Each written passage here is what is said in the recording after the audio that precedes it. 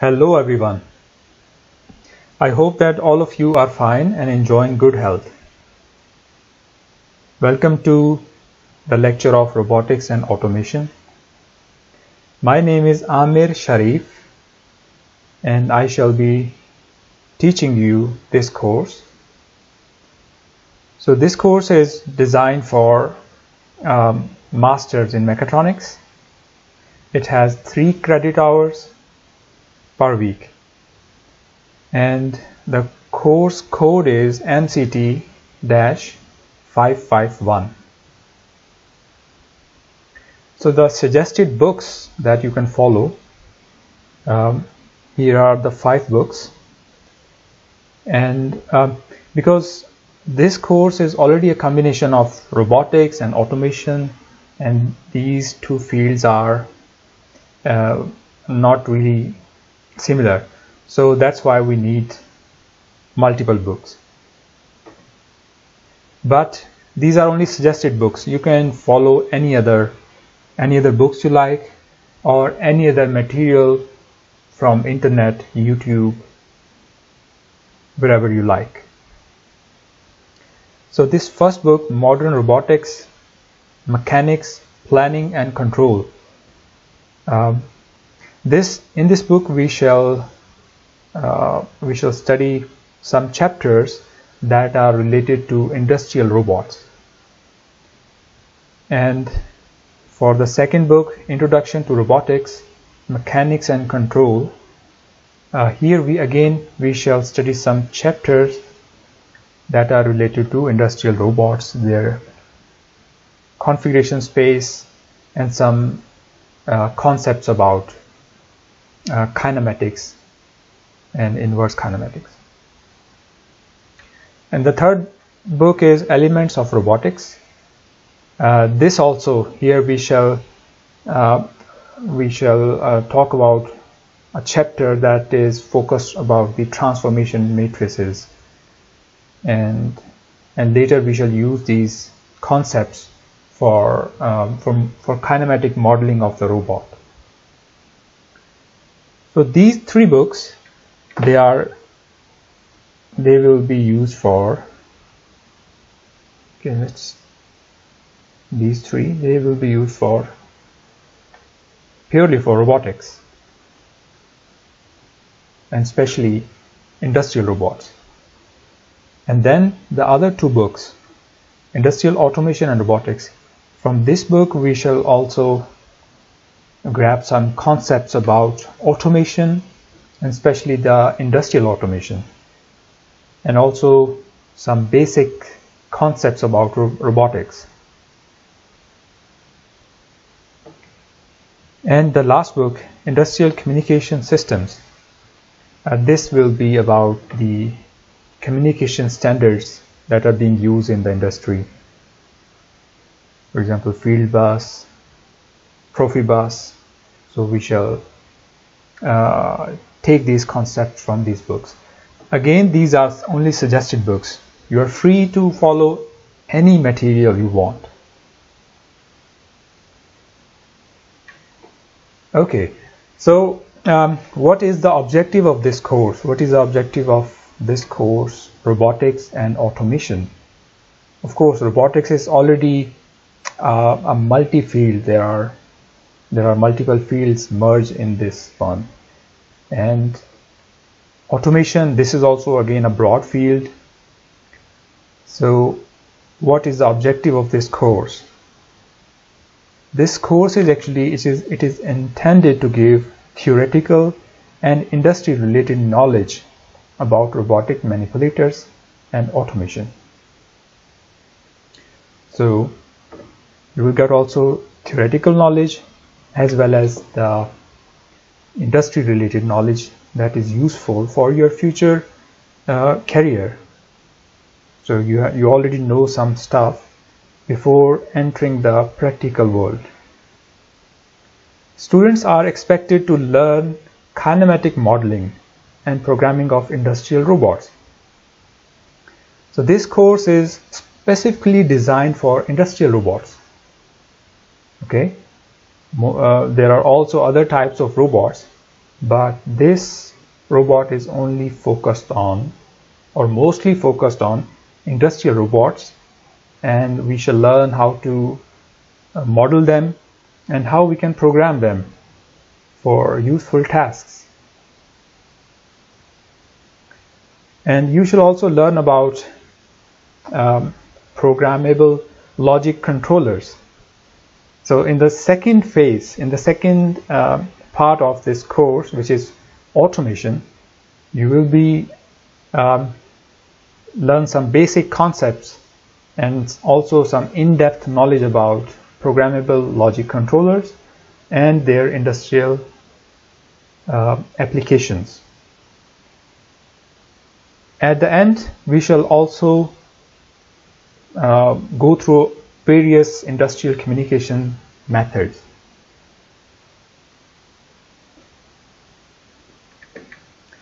So quickly just see what are the course contents of this course. So clearly we have divided the course into three parts. So the first one is about the industrial robots, where we shall cover about the concepts like introduction to robotics, and then we shall talk about in detail about the industrial robots, their types, applications, and then we shall talk about configuration space, work envelope, coordinate transformations, manipulated kinematics like forward kinematics, inverse kinematics. And I hope that if not all of you, some of you might have studied or have introduction about these concepts about forward and inverse kinematics. If you did not already, if you don't know about these things, then don't worry, we shall try to explain it like everyone can understand. Okay, after that we shall go through path planning, trajectory generation and following, industrial robot programming, grippers and end effectors, robot commissioning and calibration, and finally safety and maintenance. So this was the first part where we cover about the robotics, especially the industrial robots. In the second part we have the industrial automation. So in this part we shall have an overview about industrial automation, and then we shall go through basic architectures with some examples or case studies. We shall talk about programmable logic controllers and how to program them, which languages we shall use, and then some input-output interfacing, visualization and control, and finally system development.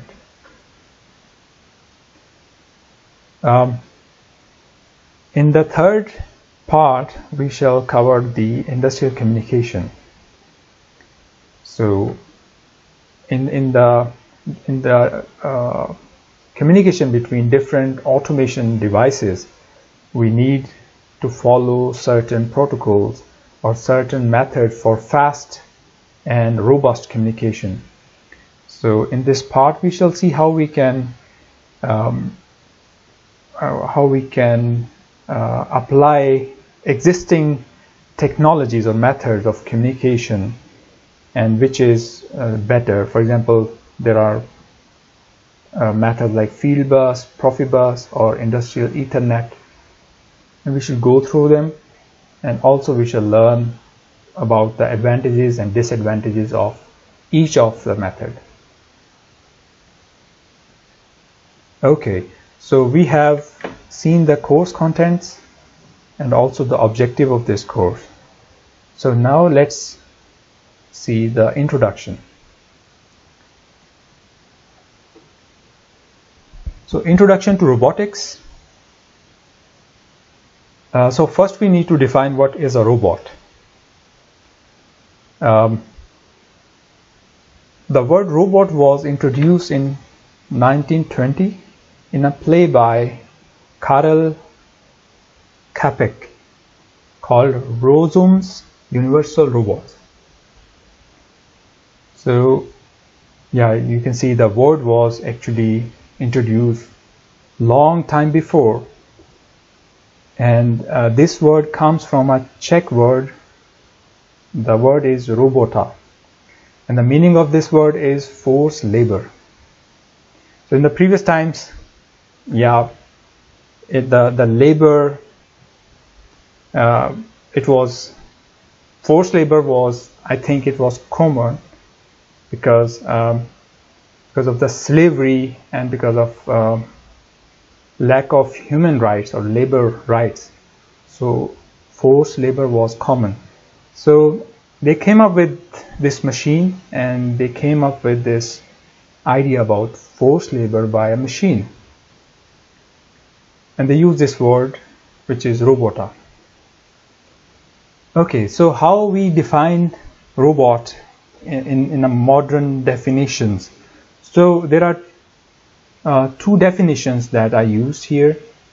The first one is a machine capable of carrying out a complex series of actions automatically, especially one programmable by a computer.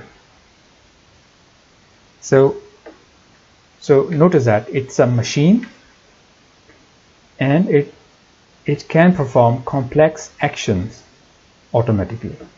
So this is one part of a robot. And the important thing is it must be also programmable by a computer. So the computer must be there also. It means that without a programmable computer, the automatic machine is not really a robot. So this is the one definition.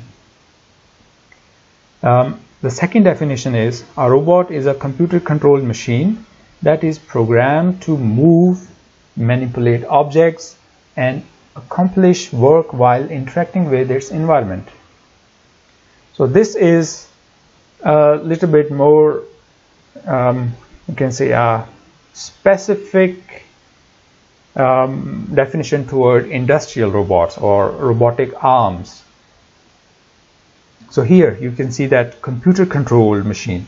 There must be a computer, and there should be a movement, and also a capability to manipulate objects, to interact with the world, and accomplish work.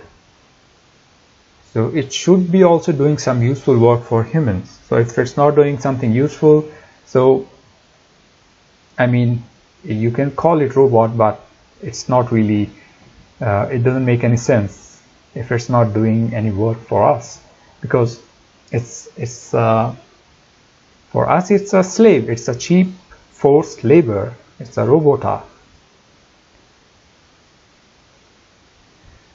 Okay, so we have seen the definition of robot, and so let's see here. Here we have a picture of a robotic arm. You can also call it a robotic manipulator. And what you can see here, so the purpose of this robot is to draw something on the paper. So here we have a microcontroller. Okay, you can call it a programmable computer. And then we have some electronic components, power supply, and a base of this robot. And then we have this arm, and the arm has here joints. So here this is a joint here is also a joint, and then here is one joint also. And then finally the end effector is here, which is a pencil in this case. And then these are the links here that connects two joints. So according to the definition, this robot can perform complex actions automatically. if it's programmed by this microcontroller or a tiny computer, it can draw something by itself. And it can do something useful also for us, for humans. Okay, maybe it can draw our picture if it's properly programmed. It can manipulate objects. For example, it can hold this pencil and also move it and draw something on the paper. So this is an example of a robot, or specifically a robotic arm. We have seen the robot now. Now you're studying mechatronics, you're doing masters in mechatronics. So I'm quite sure that you're familiar with the definition of mechatronics, but let's repeat it. Let's see what it says. So what is mechatronics? Synergistic integration of mechanical engineering, electronics, electrical engineering with intelligent computer control in the design and manufacturing.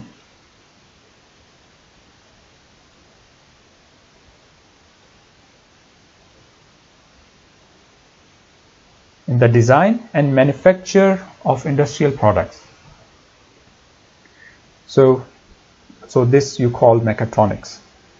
So it's a combination of different fields: mechanical, electrical, computer. And what you do, you manufacture some industrial products, and also you design some industrial products using this integrated knowledge. So this you call mechatronics. This field you call mechatronics. Now we shall see what is robotics and how it is related to mechatronics. What are the differences? What are the similarities? So robotics is a branch of engineering that involves the design, manufacture and operation of robots. So in robotics, what we do, we design, manufacture and operate robots. In the mechatronics, we design, manufacture industrial products. But here, see that you can clearly see that robotics is a subfield of mechatronics. How it is subfield? Because here it's more generalized. It's industrial products, or you can say just some items that you design and manufacture. But robotics is specifically related to robots, the machines that have a computer controller, and they can manipulate, they can move, and they can also do some useful work. So this is the difference between mechatronics and robotics. Okay, since our course is robotics and automation, so we have to know what is automation. We will not go in depth here. We shall only see its definition, but in the second part we shall go in detail about automation. So what is industrial automation? Industrial automation is the use of control systems such as computers, robots, and information technologies for handling different processes in an industry to replace a human being. So what we do here in the automation, we use control system. We can use microcontrollers, computers, robots, PLCs. And what's the purpose of this is for handling different processes. For example, if there is a packaging plant, if there is a milk packaging plant and we want to automate it, we want that all the packaging or the processing should be done automatically without the involvement of humans. So the use of all these technologies to automate some process is called industrial automation. So now I hope that you understood the definitions and the differences between different terms that we use. Let's see this figure here.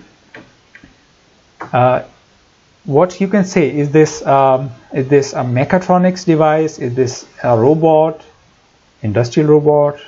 What can you tell about this figure? Okay, so this is a mobile robot. Mobile robot because it has wheels here, and also it has some sensors attached. For example, this is the IR sensor for obstacle detection. And on the top we have some microcontrollers and power supply. So you can call it as a mechatronic system, and specifically you should call it a robotic system. Okay, of course, because robotics is a subfield of mechatronics. So this is our robot, specifically a mobile robot. So it's a robotic system, and also it's a mechatronic system. But there are systems, for example, traffic light. Have you seen a traffic light?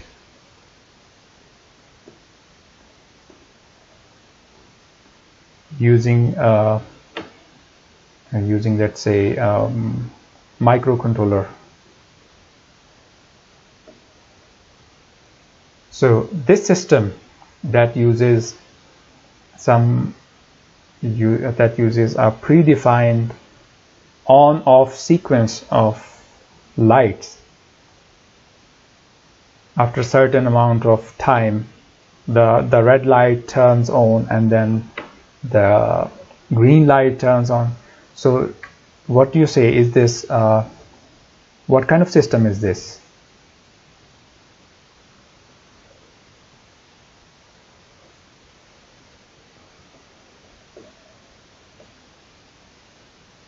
So is this a mechatronic system or robotic system? Since we have defined for the robot, we have defined that a robot is a machine. So there should be some movement involved, some manipulation of objects involved, and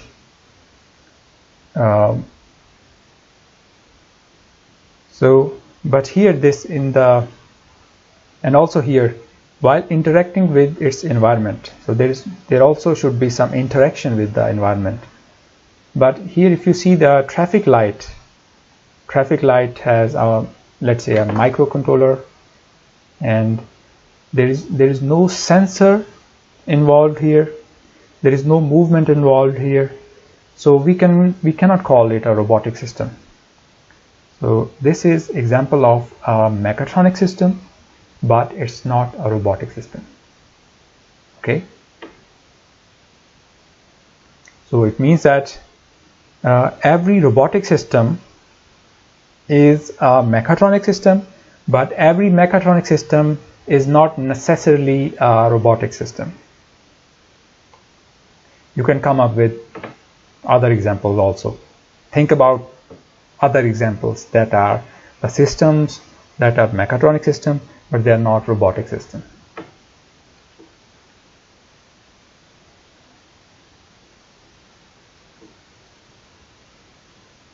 Okay, so now you know about what is a robot, what is robotics, and now it's time to see what types of robots are there.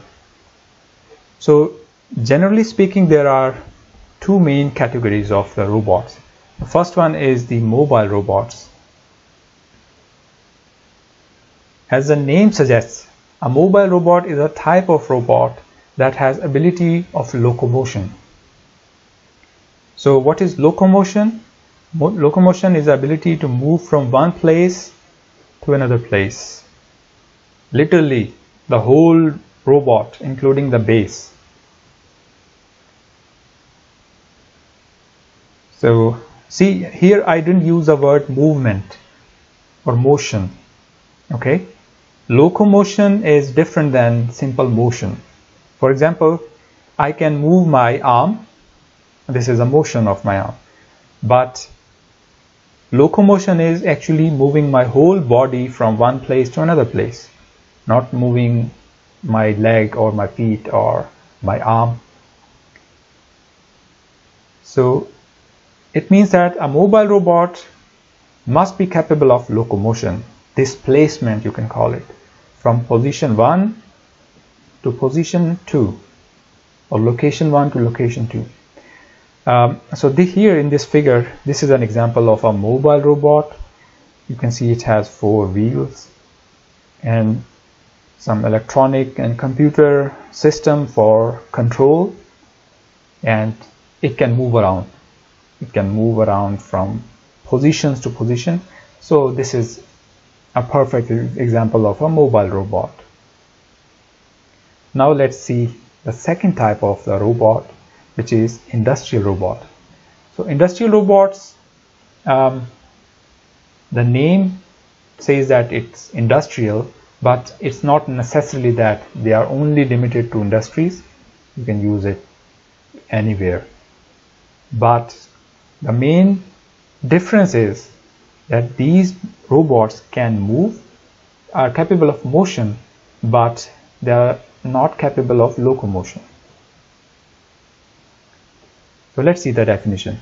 Industrial robot is defined as a number of rigid links connected by joints of different types that are controlled and monitored by computer.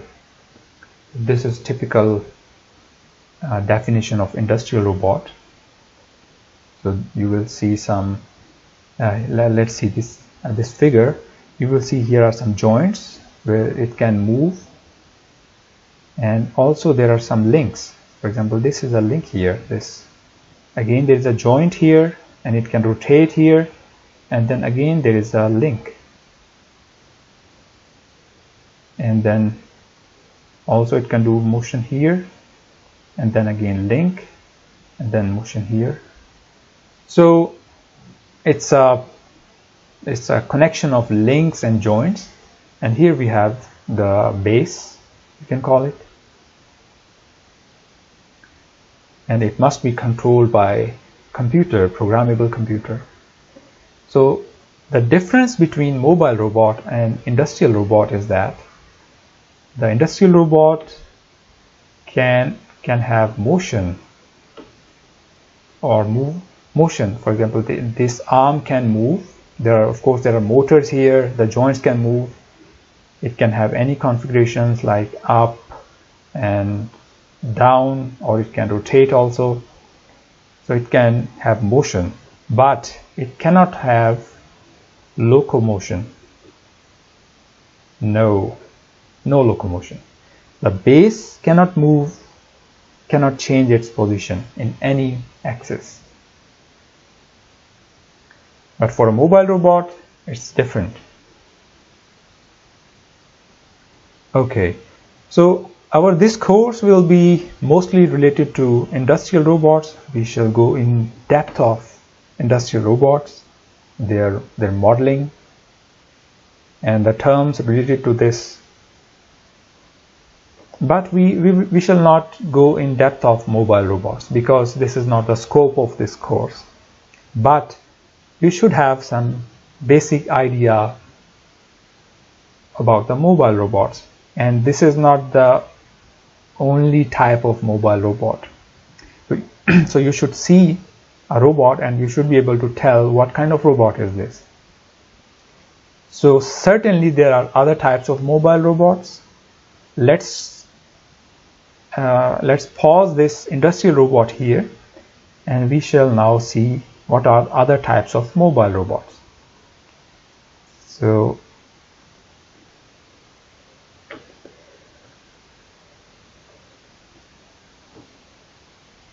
let's see, this is the first, this is one of the type, and this is the one other type, and finally this is third type. So this one is, we call it omni-wheel robot. So this is also a type of mobile robot. It has wheels, 4 wheels, just like a car, and actually not a car, but it has 4 wheels that have motors attached to it.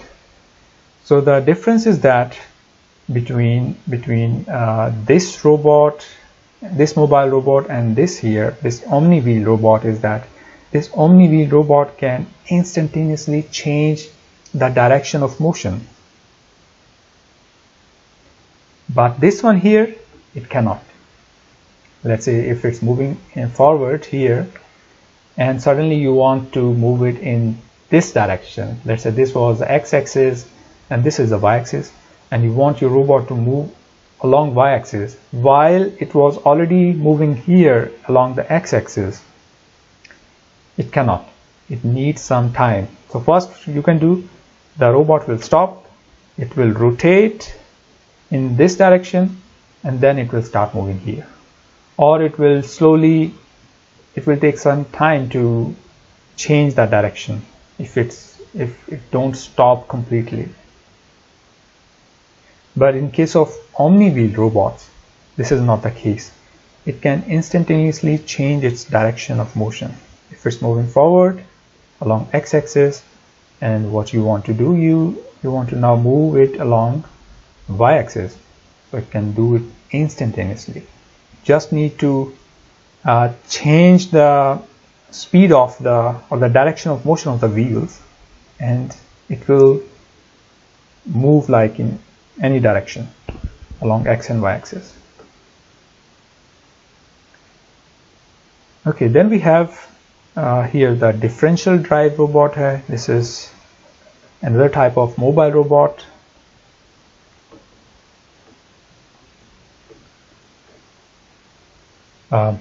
So how it turns is that when it's moving forward, now it wants to turn along the y-axis here.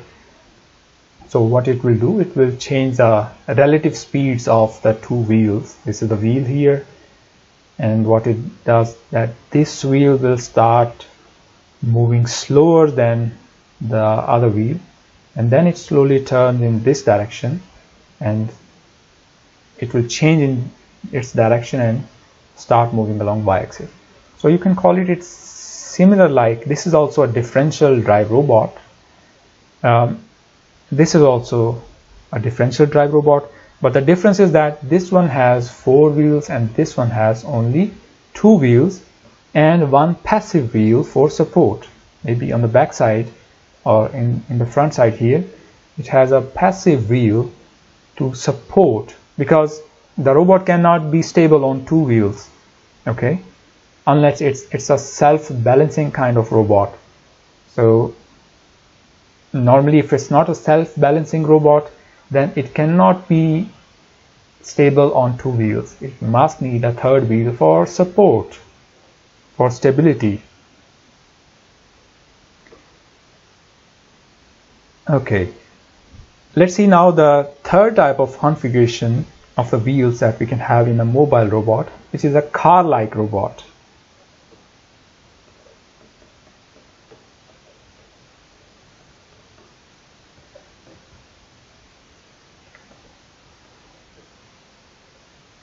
So this is again an example of a mobile robot.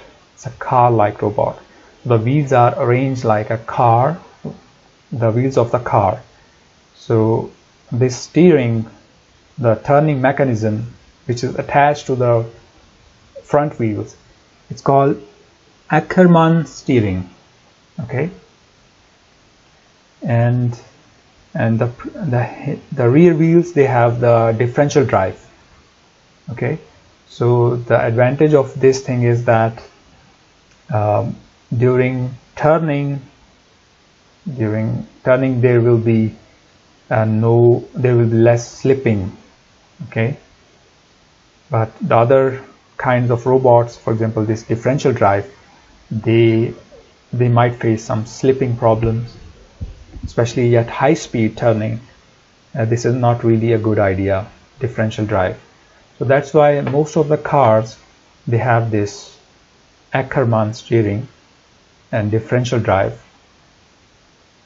so that they can turn at high speeds without slipping or without getting unstable. So this is, we call it car-like robot, and this is again an example of mobile robot. So the mobile robots are not only limited to wheels.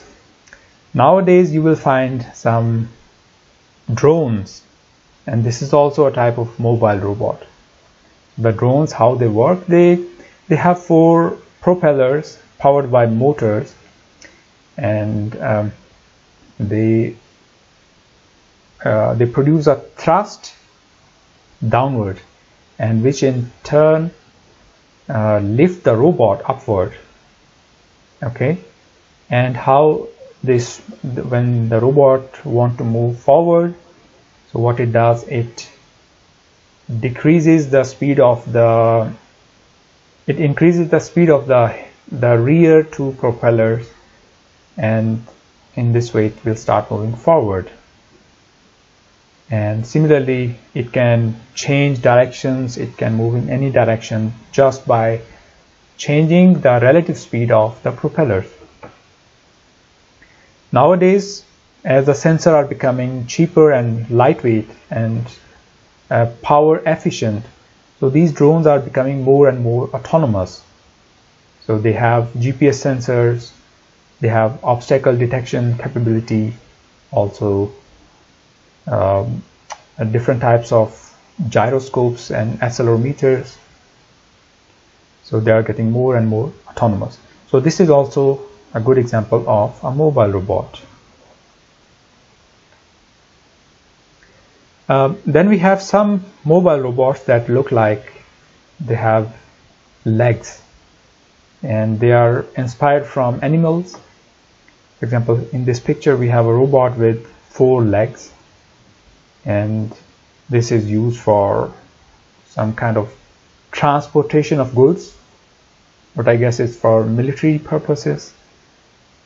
And yeah, so this is also an example of a mobile robot.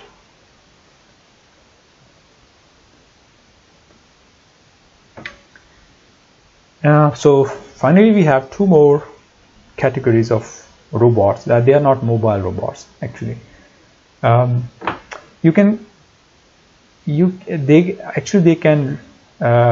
have a capability of locomotion, but we call it humanoid robots. We don't call it like industrial robots or mobile robots. We name them humanoid. So this, for example, this one is from Honda Asimo, and it has it's a self-balancing robot. Just like humans, it can balance on 2 legs, and also they are making it more intelligent. And especially these kinds of robots, they are being designed for social interaction and for personal use, for assistance. Okay, they're not really suitable for industry, but they are more suitable for social interactions where close interaction with humans is desired. So one more type of robot, these are called soft robots. So of course they are not mobile robot. Okay, this is also another different category of robots. So they have some soft materials, for example silicone or some other type of plastic or rubber, and but they are not made of some stiff or metallic material. So you can compare this thing, this, for example, this gripper, you can call it, with an elephant trunk. So the elephant trunk, it's soft, it's not really hard, there is no bone inside it, okay?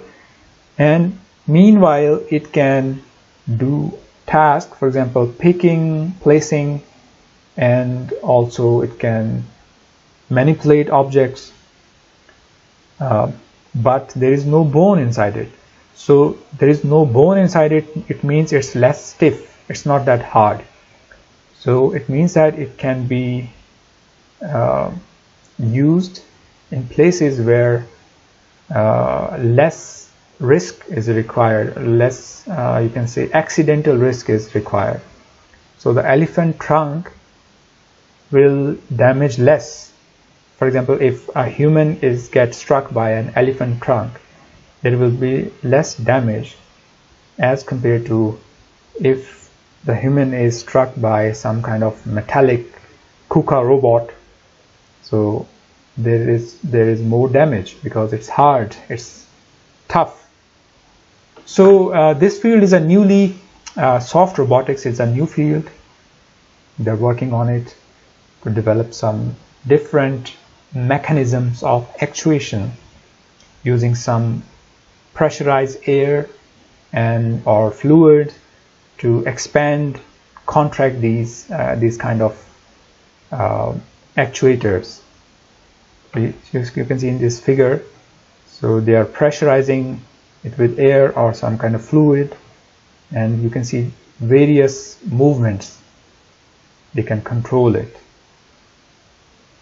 So I've seen also some of these soft robots where they can pick and place some objects or manipulate some objects. Okay, so this was a brief introduction about different types of robots. We have seen mobile robots and two other categories, and one category which is industrial robots that we will continue in detail.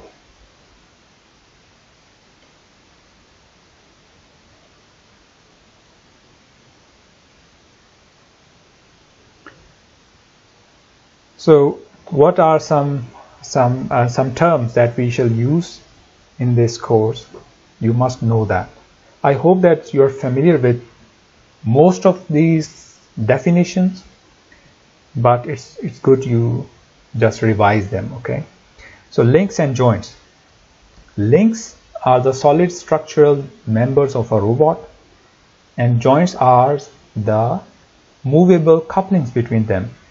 So this is a base of a robot, let's say, and then you have here a joint, and then you have here a link. So this is a joint here and a link here, and then you have again one joint and one more link here. So you can call it link 1, link 2, and this is joint 1 and this is joint 2. So these are the links and joints. If we combine them together, we can make a robotic arm, or you can call it also robotic manipulator. The second is degrees of freedom. Degrees of freedom is the number of independent movements a robot can realize with respect to its base. So independent movements, for example, if there is two links are connected by one joint,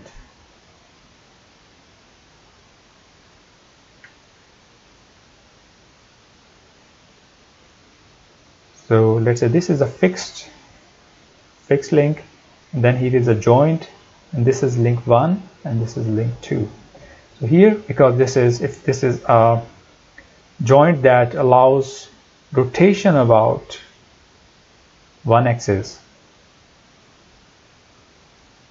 okay, so it means that this link, which is L2, the link L2 can have one independent motion about let's say this is the z axis here. So about z-axis, the link 2 can have a circular motion, okay, circular movement. So you can call it, it has 1 degree of freedom because it cannot move. There is no translation involved. It cannot move along x-y axis. It cannot move. It cannot rotate also about x-y axis. It can only have one motion, which is the rotation about the z-axis. So this is the degree of freedom of this specific arrangement of the links. The third thing is the accuracy. Accuracy describes how close the arm will be when it moves to the desired point. So let's say your robotic arm, the end effector of your robot. End effector means the tool that you have attached here. For example, this was your two-link robot, and here you have attached let's say a paintbrush for painting. Okay, let's say this is a paintbrush. So this paintbrush is the end effector. Okay, so you want your paintbrush to be at position, let's say at x-axis it's 2, and at y-axis it's, let's say, also 2. But in reality it goes in the x-axis like 2, but in the y-axis it goes like 1. So it means that it's not really accurate. So this is the draw it here with the different color. So actually it's here somewhere, let's say here. So the green one is your desired position and red one is your actual position of your end effector. So it means that your robot is not accurate. It has a low accuracy. Now comes precision. Precision is defined as how accurately a specified point can be reached. This is a function of resolution of the actuator as well as its feedback devices. So for the precision, we mean that how close are the, for example, let's take the same example. This is your desired point, but let's say your robot, first time it reaches here very accurately near to your desired point, but second time it's not really good, third time it's somewhere here, fourth time here. So it means that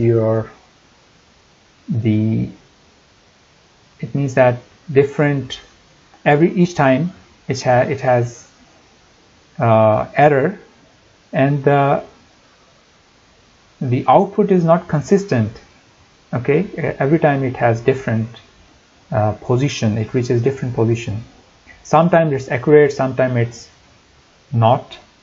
Okay, so it means that this robot is, you can call it's precise within the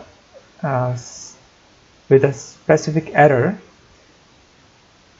Sorry, it's accurate within a specific error, but it's not precise. Okay. Then comes the work envelope.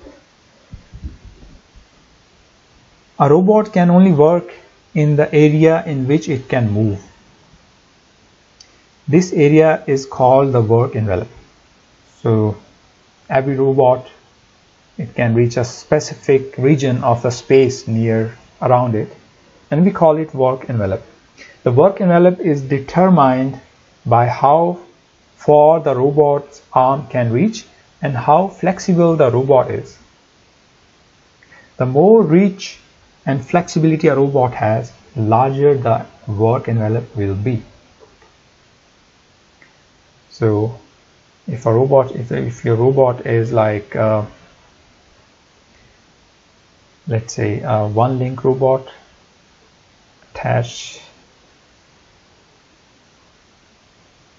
This is a one link robot we have here. There's one joint and one link. So its work envelope will be something like this here.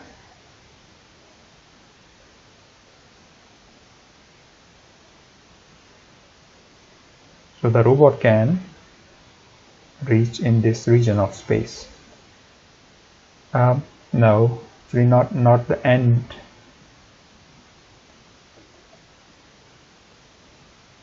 So it will be limited. Let's say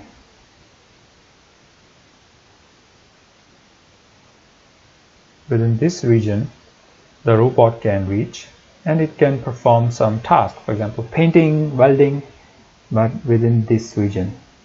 So this is its work envelope. It cannot move in the other direction because we assume that it's not allowed here because of the fixed joint. Okay, so another thing is we call it stability. Stability refers to robot motion with the least amount of oscillation. Now this is very important. For example, most of the time we are concerned about the position control of the end effector. Whenever we have a robot, we are doing something like, for example, welding. Let's say we are doing welding with this robot here, and what we are doing is we want accurate position control. We want the position to be accurate here, okay? But if the position control is not stable and the robot is shaking and not really maintaining its position, and there are some oscillations, then there are some stability problems.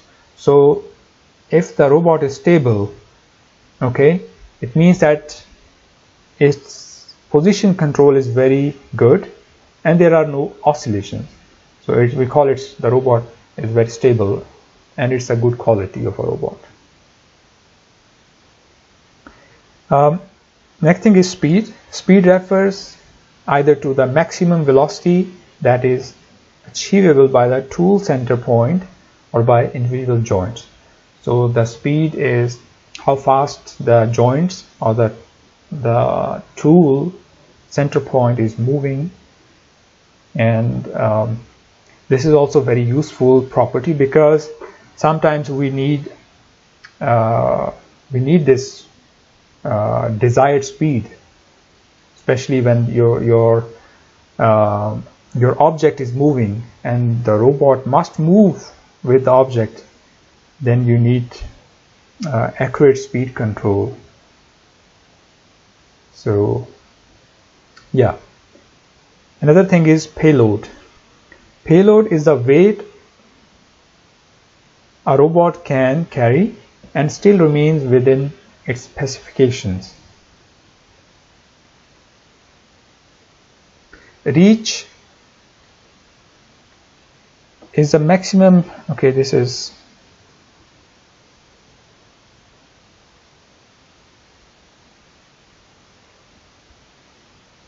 reach is the payload is the weight of a robot can carry and still remain within its specifications. So here you see that within its specification, when a robot lifts a payload means a weight.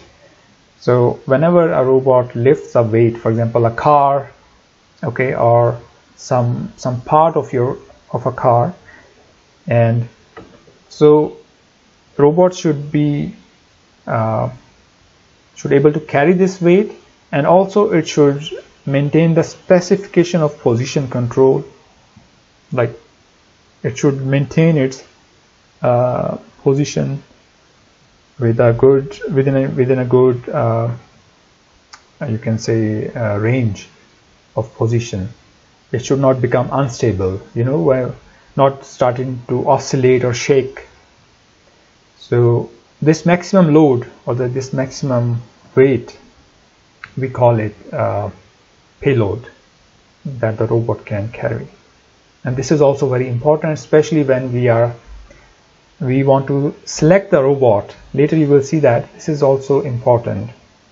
For example, when your owner says that find a robot that can do this, this and this, and it must have also a payload capacity of, let's say, 100 kilograms. So then you have to either design a robot or you have to purchase a robot that can carry 100 kilograms without shaking or without consuming extra power. I mean, extra means the power that can overload your circuit. Okay. One more definition is the reach. Reach is the maximum distance a robot can reach within its work envelope. So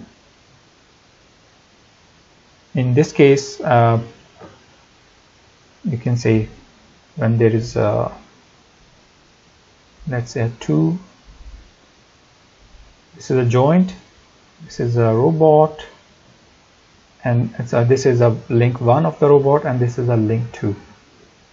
And this is here, there is an end effector here, some kind of tool, let's say a drill. So what is the reach of this robot here? So the maximum distance that it can reach, starting from your base, this is the base, the fixed one. The maximum distance is when this link will move like here. It will get straight like this, and this will be true. So you can call it, this maximum distance is the reach of your robot. So of course, when this link will turn from here to here, okay, so but this is the maximum distance, this is the radius, you can call it, this is the reach. Okay, the last concept is a settling time. So what is the settling time?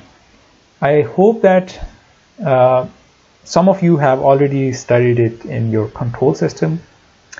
During a movement, the robot moves fast, but as the robot approaches the final position, it slows down and slowly approaches at final position. The settling time is a time required for the robot to be within a given distance from the final position. So what happens that the robot, when it moves to position 1, let's say position 1 to position 2, so what happens is that it moves fast, and then when it reaches near the position 2, it started to slow down. Okay, so it's not like instantaneous brake. Otherwise, if you stop it like very quickly, it will be cause a jerk, and then the load, the object that is attached to the robot, there is a chance that it may get damaged. So what it does, it tries to slows down and then finally stop at the final position. So the time it takes to slow down, okay, we call it settling time. And if you remember from control system, let's say this was a position, this is a final position, and it was something like there were some oscillations, and finally the oscillation is gone, and then there was some steady state error, but your robot was finally at your final position, which is the position 2. So this time in which the robot still till trying to stop and getting closer to the final position. This we call it settling time. Okay, so now we are familiar with the basic concepts and basic terms used in robotics.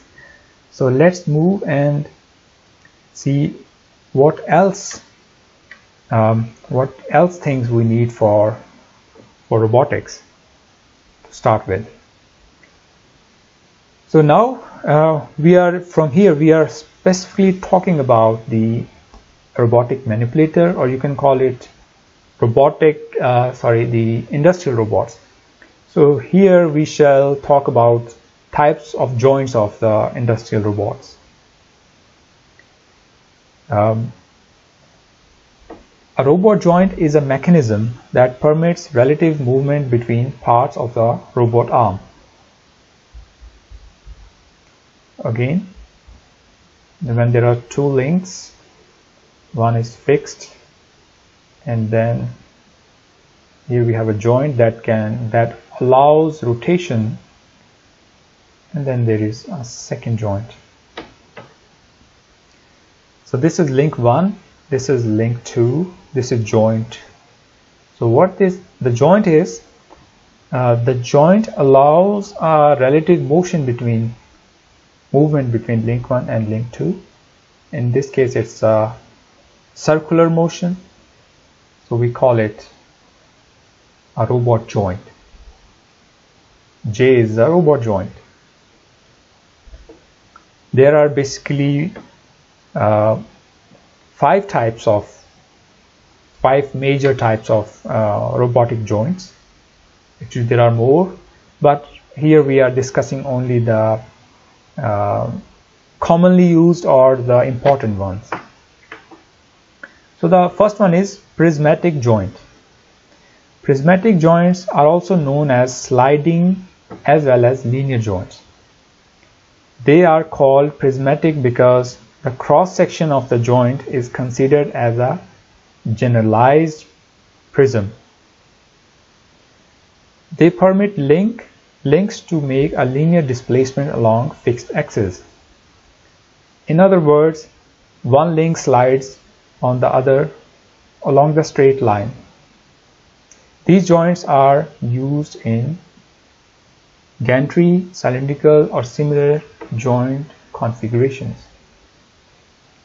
So what is imagine a prismatic joint? Imagine, you can say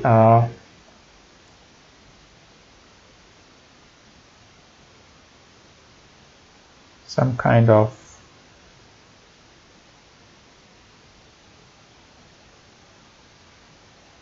a rod, okay, a rod that is square shaped but hollow from inside. So this is, here is a material, it's a metallic rod, let's say, okay, but from inside it's hollow. And then now imagine one more rod that's also a square shaped, okay,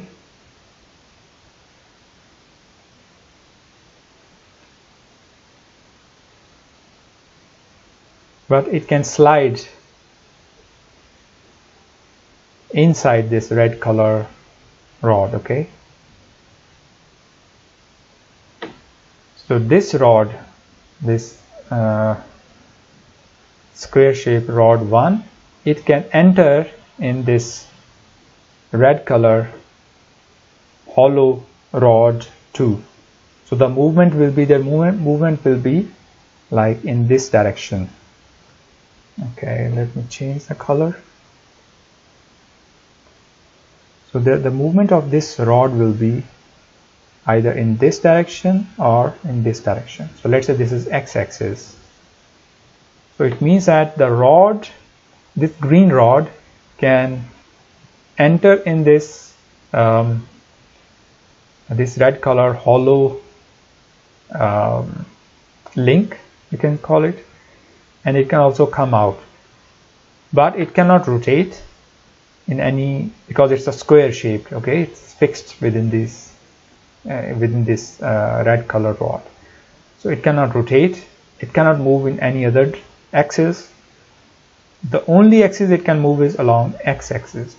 So we call it prismatic joint. So this joint is a prismatic joint, and it allows only linear displacement.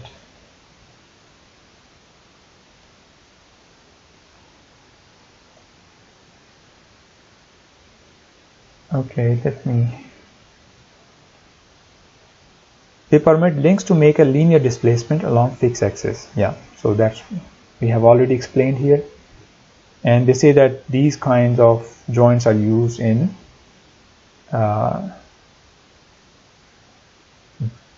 gantry or cylindrical. So later when we study the different types of the industrial robots, then we shall see where we use these prismatic joints. So how many degrees of freedom this kind of joint has? Only one. Let me write down here, degrees of freedom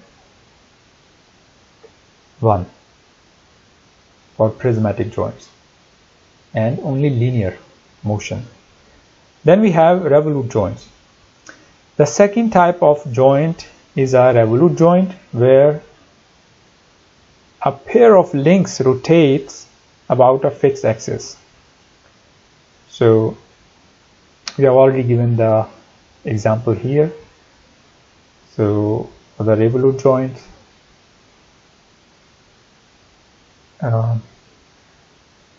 let's see, can we move it from here to here? Or let's draw, I think better draw one here. Okay, so for a let's draw the revolute joint. We have here a fixed link, and then a knot here, and then a joint that allows rotation, and then we have one more link here attached with this. So this link 2 can rotate, because here we have a joint that allows circular motion. It cannot have any linear motion because the joint is revolute joint. It only allows rotation along z-axis or any axis.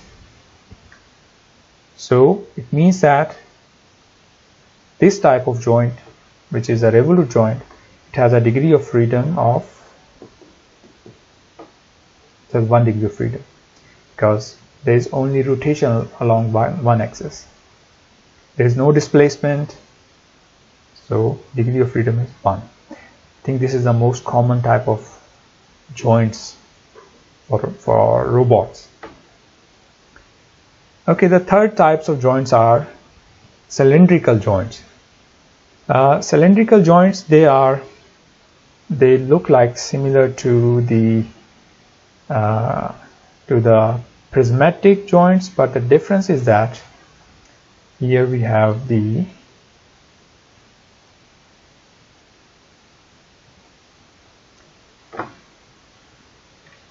here we have, instead of a square rod, we have a circular rod, circular hollow rod.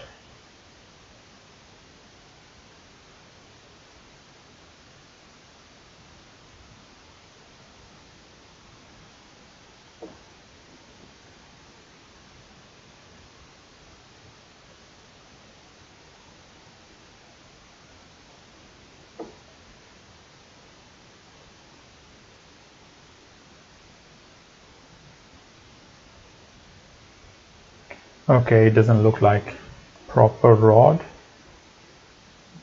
Maybe I should.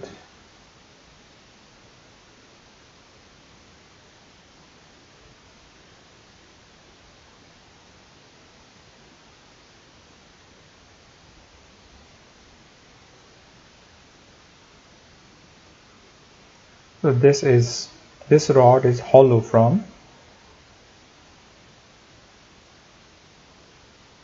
inside. Okay, and let's assume another link, which is a rod, which is not a hollow rod but a rod that can enter inside this rod here.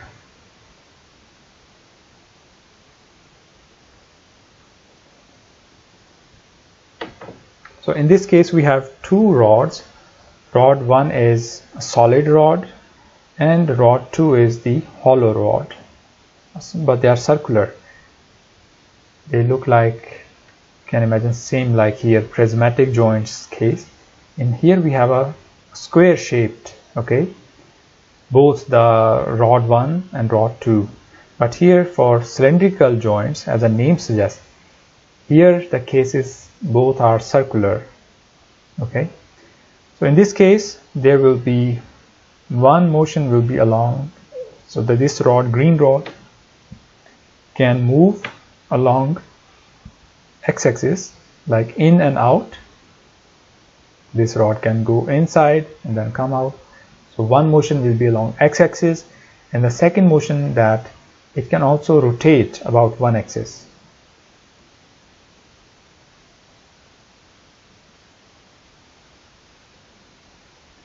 So let's say the rotation is about also x-axis. So it means this kind of robot, this kind of joint, it has degrees of freedom 2, because it can have two independent motions. One is translation and the other is rotation. But in case of prismatic joint, it cannot rotate because it's square shape, it's constrained, it's fixed there. But here it can rotate, it can also displace. So these are cylindrical joints. And now let's move toward the universal joints. So in case of universal joints, we have it looks like something like this here. As you can see that this is, let's say one of them is fixed. This is the fixed link here, and then this is a movable link. So this is the joint. You can see these two links, this link 1 and this is link 2 here, and then here we have a joint. So it allows us the motion along, the rotational motion along, let's say here along one axis, and like here. Okay, let me draw again.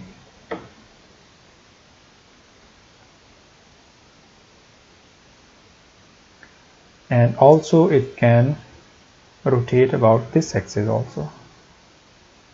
So there will be two rotations. Okay, if you move this, you can see an animation also. Just Google it and see the animation. So there will be one rotation about this end effector will move like here, and second will be it can move along this axis, rotate. So there will be two rotations.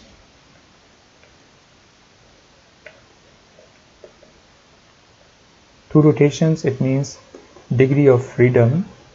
This degree of freedom is 2. Here we have how many? Here we have one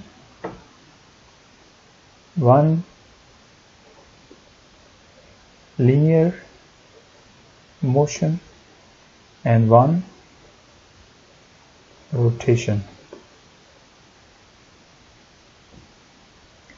And here we have one rotation,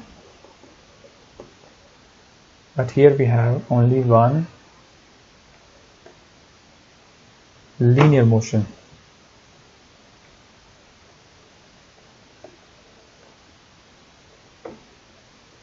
Okay, so universal joints, they have 2 degrees of freedom, but they can only have rotation, no translation or no linear motion.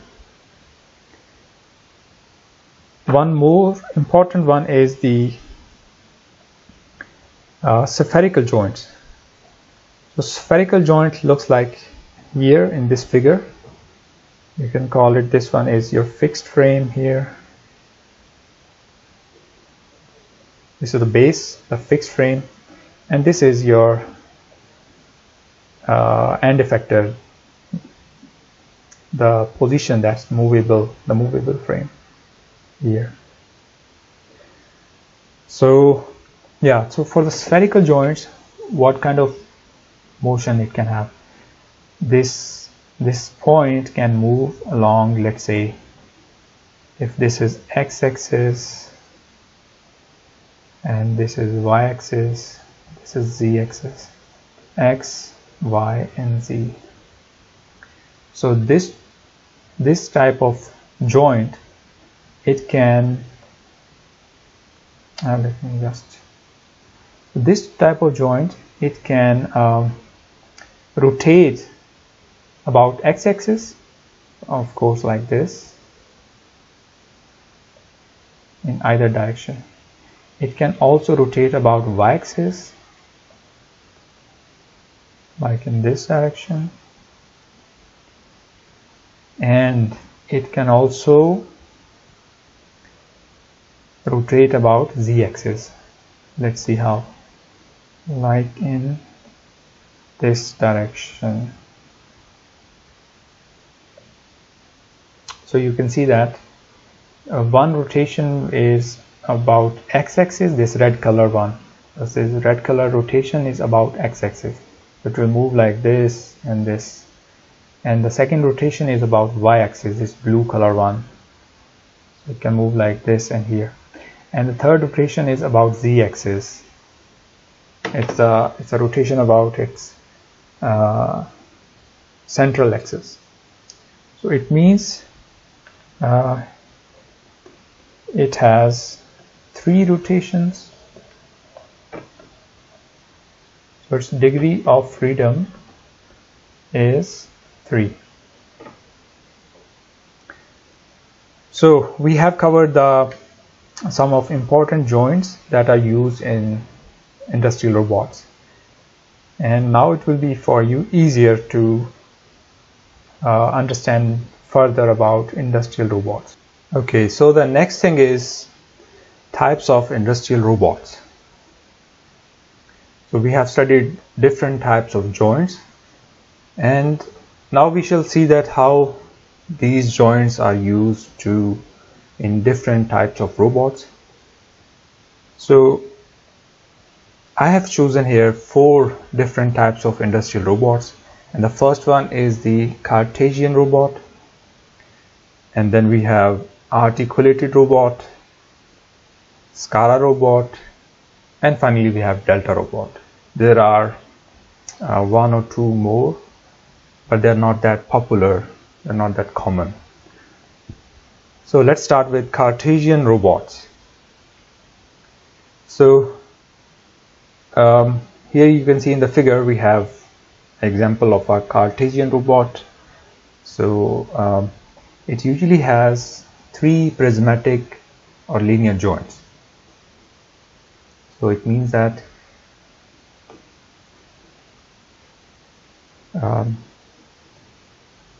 one joint, let's say, for rotation, for movement along x-axis, and then we have one joint for movement along the y-axis, and then finally one joint we have movement along the z-axis.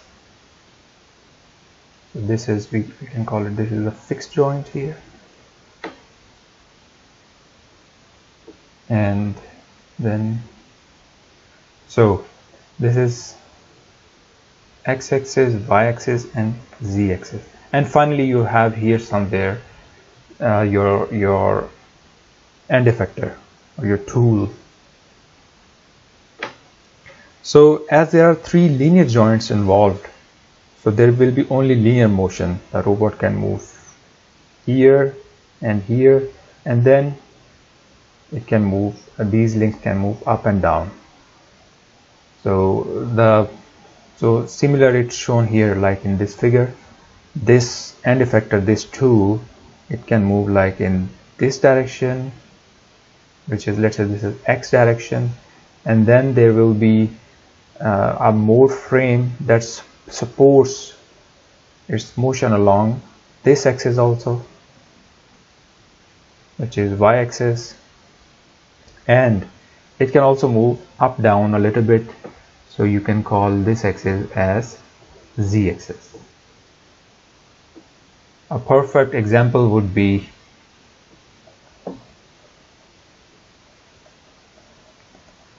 a 3D printer. Have you ever seen a 3D printer? So this is one of the example of Cartesian robots.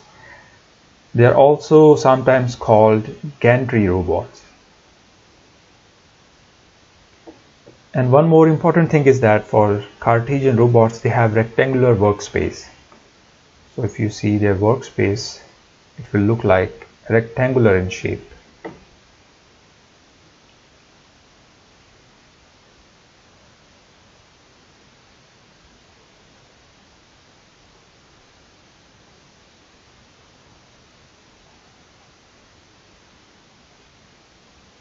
Okay, it's not as rectangular as I wanted to, so let's make again.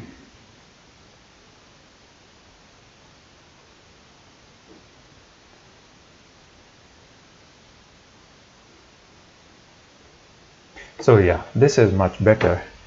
So its workspace is rectangular, so the tool can move anywhere within this region of area, and it can perform. So here you can see the workspace will be entire this region. So this is in 3D, yeah. Okay, so this was one of the advantage, and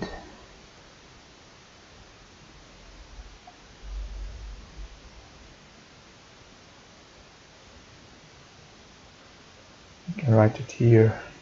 Okay, before writing, let's see its applications. What applications we have? Pick and place. This is the one of the application where the robot just have to pick an object from one place and then put it somewhere else. Application of sealant, assembly operations, and arc welding. So these types of applications you can use this robot. And what are the advantages? One of the advantages is that it has high stiffness and better payload capacity. Because this type of robot, the end effector is supported by overhead frames along X, Y axis, and so this robot is very stiff, which is useful to carry heavy loads. If the frame is heavy, then you can also carry heavy loads. So this is one of the, I think, the main advantage of these kinds of robots, that is it has a better payload capacity. And then we have the second advantage is that easy computation and programming. So because only linear motions are involved, okay, so this robot is easy to, you can compute the position of your end effector easily, as compared to the robots which involve some rotational or revolute joints. Then you have to calculate angles, and they have to use trigonometry. That will be a little bit difficult, but here only linear motions are involved, so this is relatively easier to compute the positions and also do its programming. So again, it has the advantages. It has most rigid structure for given length. Since its structure is rigid, so it means that there will be less shaking. Also, it means that these types of robots are accurate. Okay. Other types of robots where the structure is not that rigid, they will not that precise or accurate. Okay, there will be some backlash between the joints, but here in this case their structure is rigid, so they are more accurate and precise. Now let's see its disadvantages. One of the disadvantages is that it requires large operating volume because linear motions are involved. So of course you need some kind of frame for these linear motions, and this requires a lot of space. So this robot is not suitable for where you have a less space. Okay. The second disadvantage is that exposed guiding surfaces require covering in corrosive or dusty environment. So especially in industry, you have sometimes the environment is very rough, a lot of dust or some materials coming out, and so these types of robots, the problem is that it's difficult to seal their surfaces, or you can say the area where they move. Okay, so for example, this here, this is the, let's say, the end effector that has to move along this overhead slider. So if there is a dust here, then you cannot really cover this area. The dust will stick here, and then when this end effector will reach here, it will collect this dust. Okay, so that's a problem with these kind of robots. You cannot really cover and seal the joints and the surfaces. So yeah, this is one of the problem, and with time this problem will cause trouble because it will affect its accuracy, precision, and also the velocity of this end effector. So this was Cartesian robot, its applications, and so I will go for it for, if I, let's say, one of the advantage that I will choose is that if you need a better payload capacity, then I will select this kind of robot. But for the selection, there is in the next slide we will see there is also some selection criteria, and we shall again discuss this thing there. So meanwhile, let's see articulated robot, which is a second type of industrial robot. They are also called robotic arms.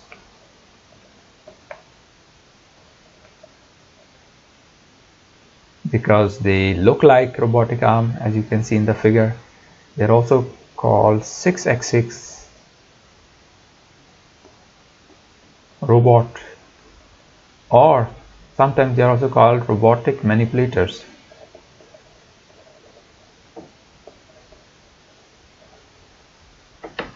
So these are different names of the same thing here.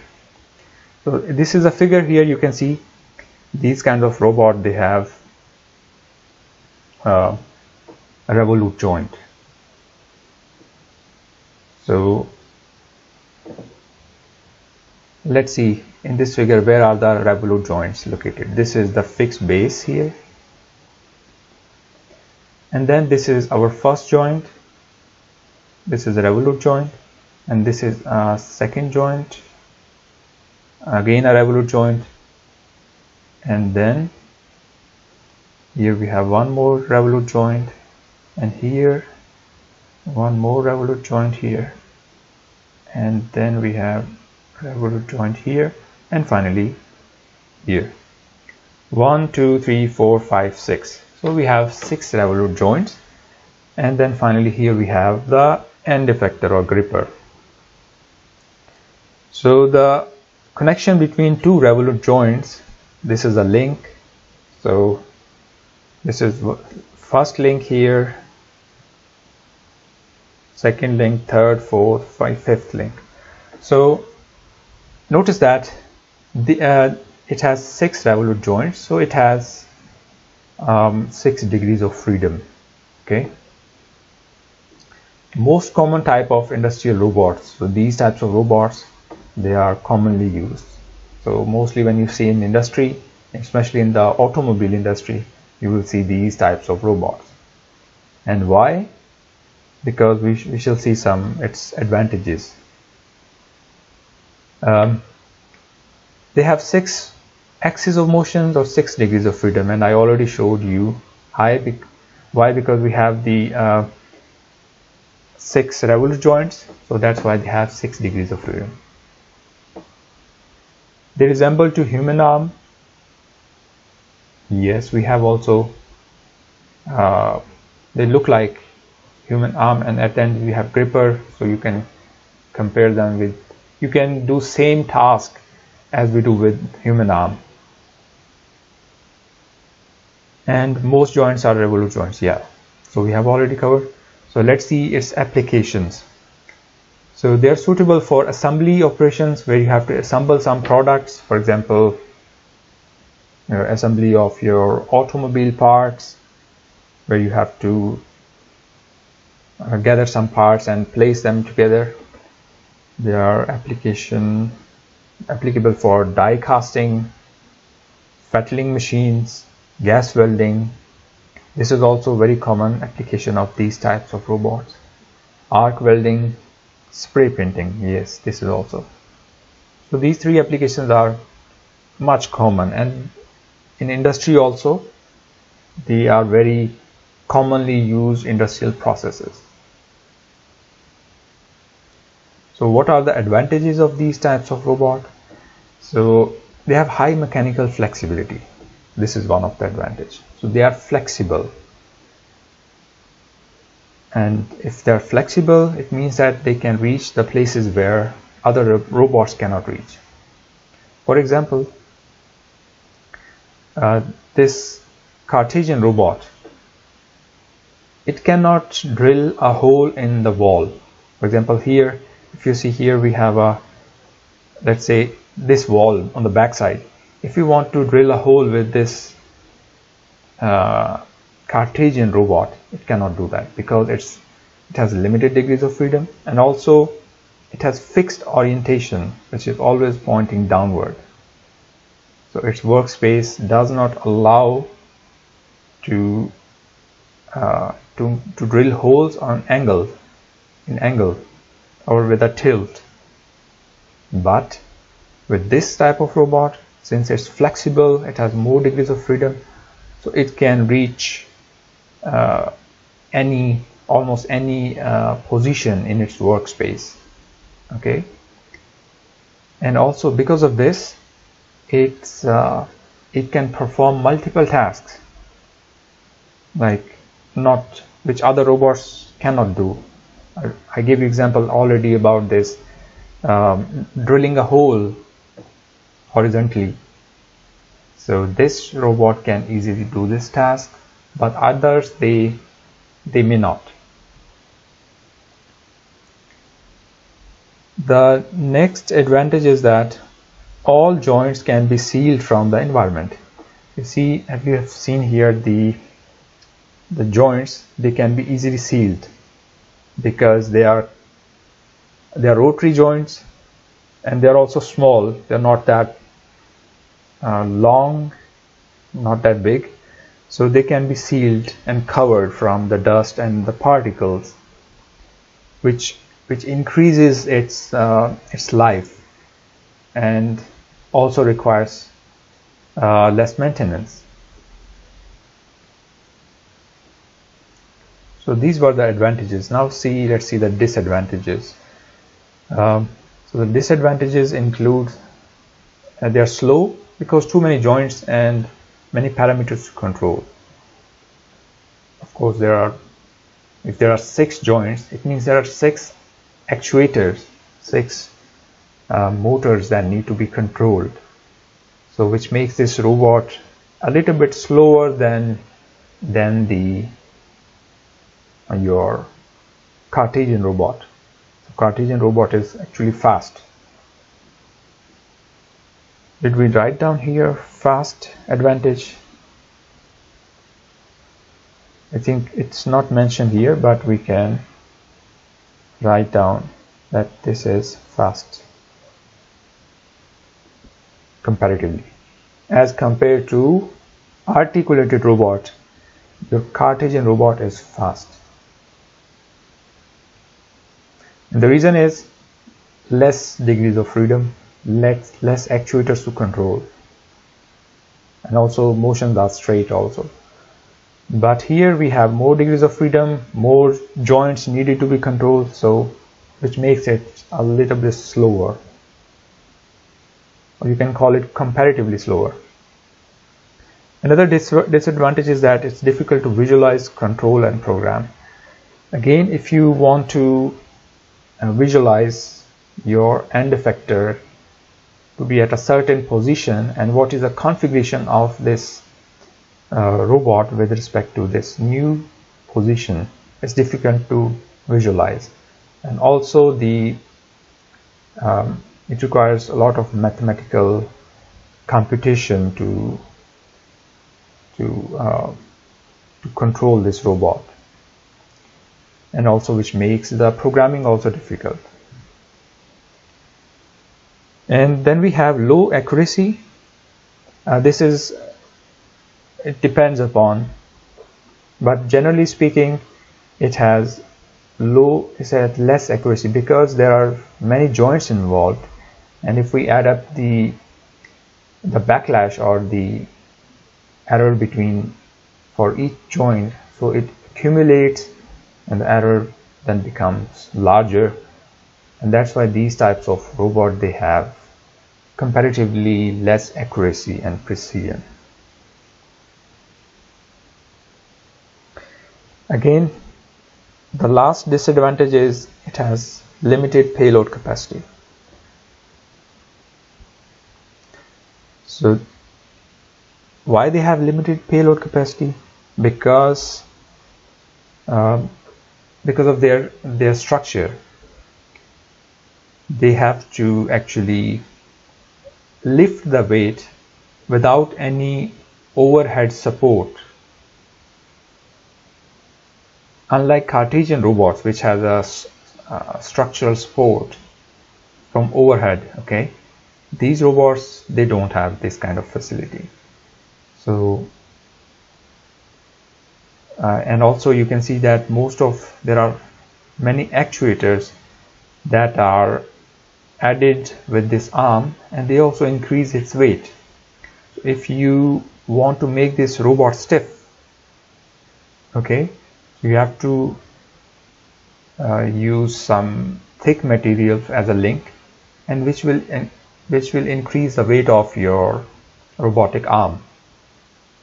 And if your robotic arm is already heavy, then it will not able to lift much payload here because it's already heavy because of actuators and strong links. So this kind of problem, it affects its payload capacity, and that's why we usually use these kinds of robots for small to middle range of payload. So here we have an example where there is an assembly line for automobile manufacturing, and you can see there are different types of articulated robots that are being used for different types of operations, including assembly, welding, and then painting. So what's happening is that this car will keep moving, and then each robot will do its operation, assembling, welding, and then finally in the next stage maybe they do some kind of painting. And so eventually at the end of this conveyor, this assembly line, there will be a finished car And this is an example of industrial robots and automation also. So because it uses very less human intervention. Okay, so the next type of robot we're going to study is the SCARA robot. So SCARA robot stands for Selective Compliance Assembly Robotic Arm. As you can see in this figure, this is a SCARA robot. It has 2 revolute joints and 1 prismatic joint. So this is 1 revolute joint here.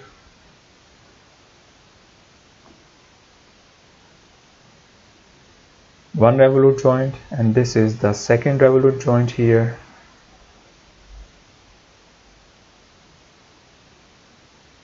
And then here we have a third prismatic joint that allows linear motion along z-axis.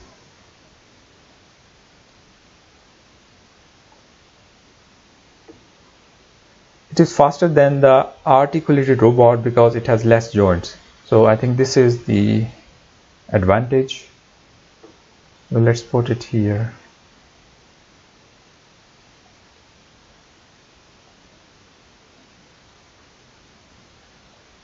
Okay, before going to advantage, let's see the applications where we can use this robot. So it's commonly used for pick and place applications. For example, here you have to pick these objects and place in the other area. So this is perfect suited for these kind of applications because this is only a repeatable application. You have to do every time same task.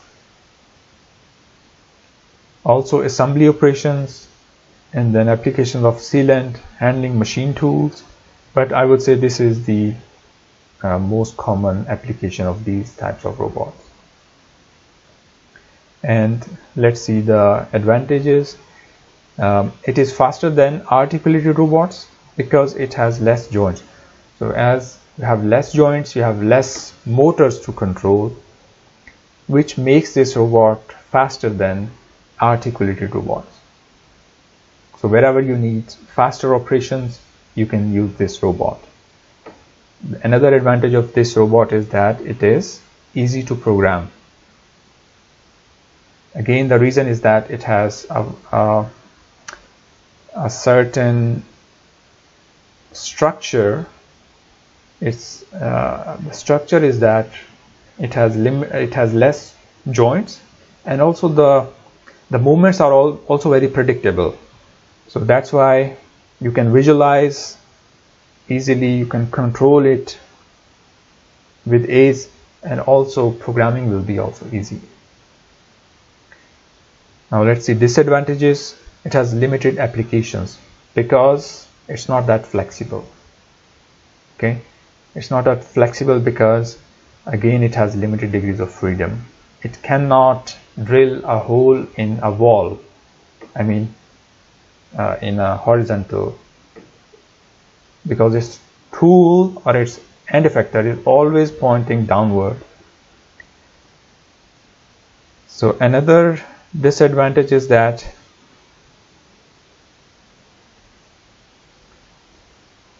okay, this is the same thing, may not reach in all places. Okay, this is one of I think important thing to consider as a disadvantage, that it has limited payload capacity. So again, similar like articulated robots, this robot can also have a limited payload capacity because again there is no structure overhead to support the load. Actually, all the load must be supported by these joints.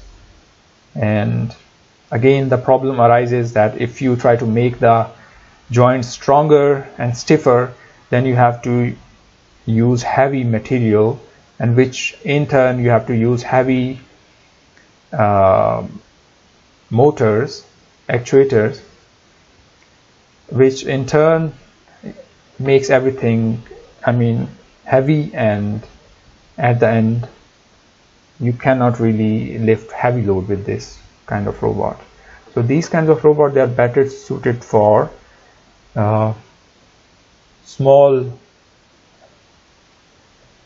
weight applications, or where you have to operate small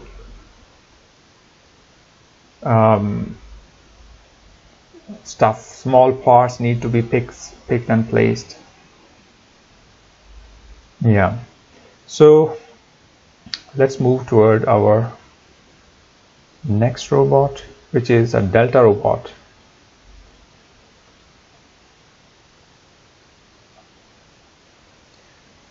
So Delta robots, they have actually 3 revolute joints, as you can see in this figure. So here we have one revolute joint here. These are the actuators, the motors here.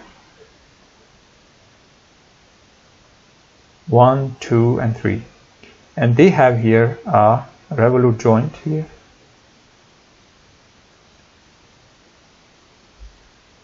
Revolute joint here. And then here 1, 2, and 3 revolute joints. And then we have 6 spherical joints. We already studied in the previous slide about the spherical joints and revolute joints. So revolute joints have 1 degree of freedom, and spherical joints have 3 degrees of freedom. So here we have this one is a spherical joint.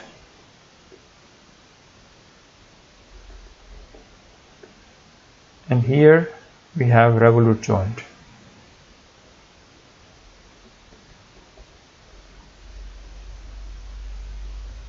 So this motor when moves. So 1, 2, 3, 3 motors. It means we have 3 spherical joints, 3 revolute joints, and then we have here also 3 spherical joints.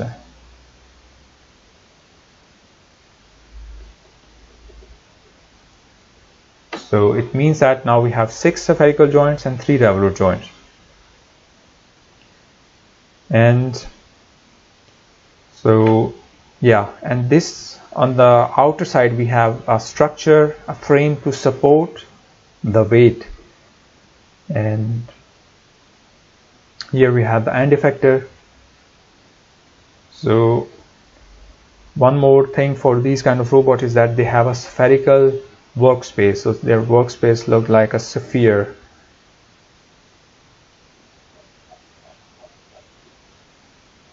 Imagine a 3D sphere. So it can operate within a spherical workspace, a spherical region of space. A very interesting thing about this robot is that the end effector here, it can only have linear motions. It cannot turn, it cannot tilt, but it can move along x-axis, y-axis, or z-axis, but in a linear way. It cannot have any rotation. This is because of how this robot is configured and how it is the structure of the robot. It does not allow any rotations of the end effector. Okay, now let's quickly see its applications. Its applications include manufacturing electronics, medical and pharmaceutical industry, and due to their stiffness they are used in surgery also. So they are very stiff. It means that it doesn't allow any small motions without moving the actuators. So they are very stiff. If the actuator is not moving, so it means that the end effector will not move. Even the small tiny motions will not be there. So that's what we required in the medical surgery. For example, you're operating something, you cannot allow your robot to move around, and even for very tiny motions. So they are used for surgery. They are used in packaging and sorting. This is also a very important application. And their advantages are they are fast because motors are attached to the base and not on the end effector, which makes the links lightweight and easy to move. Yes, this is one of the very important advantage of these kinds of robot, and also it's unique and makes these robots particularly applicable for high-speed tasks.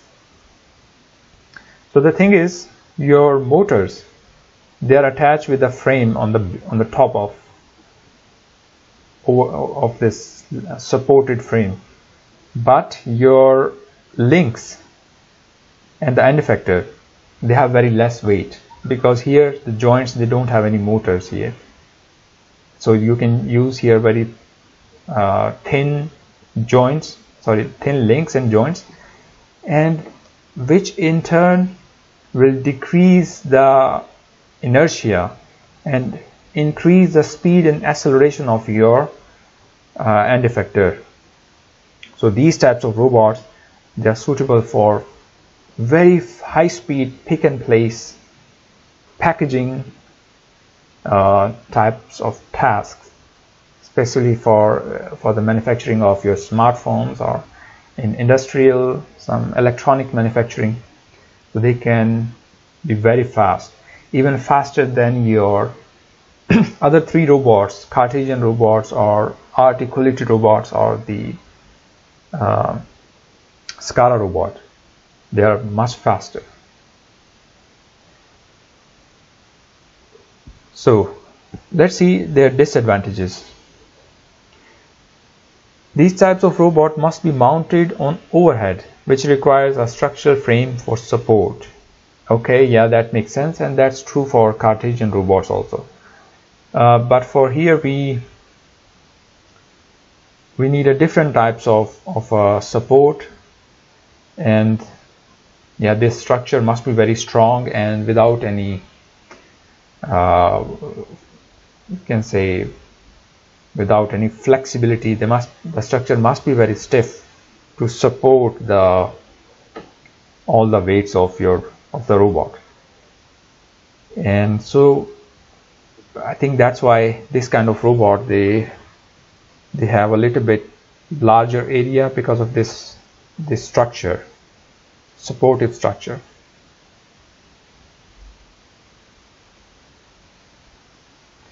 The second disadvantage is that they have less accuracy than SCARA and Cartesian robots.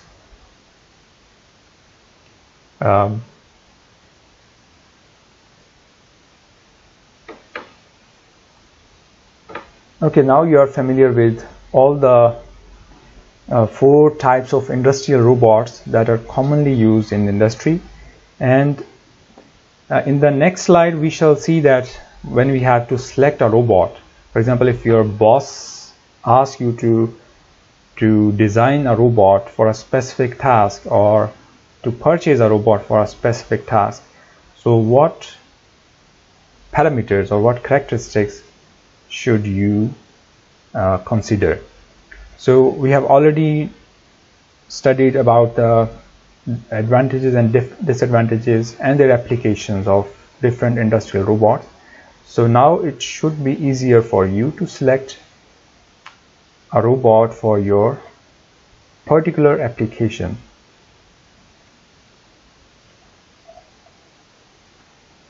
So selection of your industrial robot, how you can select. So once application is selected, a suitable robot should be chosen from the many commercial robots available in the market. The characteristics of robots generally considered in a selection process include, so what things you can consider? The first thing is size of your work envelope.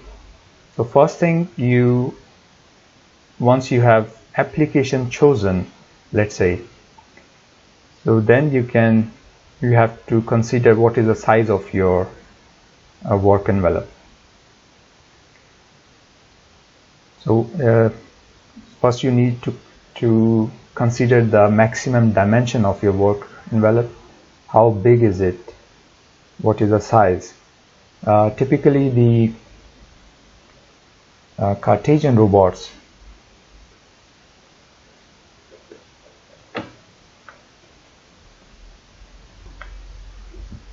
they are suitable for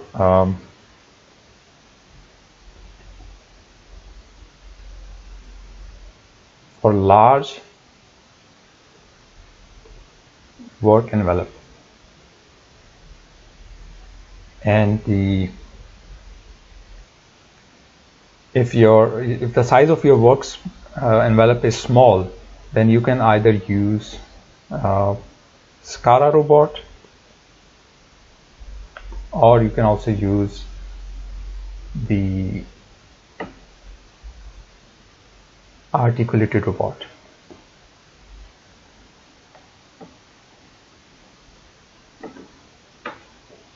Of course, here you need to consider also some other factors also, because here we have already defined that the application we have already selected. We know the application, and let's say the application we are going to select the robot for is pick and place.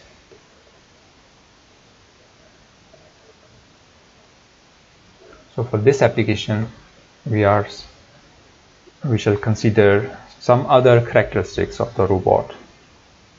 So we have a size of robot, and then once we have selected considered the size, then we have to go for orientation. So what is orientation? Orientation depends on how the robot is mounted and how it handles parts or products being moved. So this is also very important, because it depends upon the space you have there, and also the type of operation you're gonna perform on the products. For example, if the pick and place is just like on a table, you have to pick from one place and to put these objects to another place, but they are always on the same plane, then you can go for SCARA robot, or you can also go for Cartesian robot. But if this is not the case, and you have to, for example, you have to pick some objects here.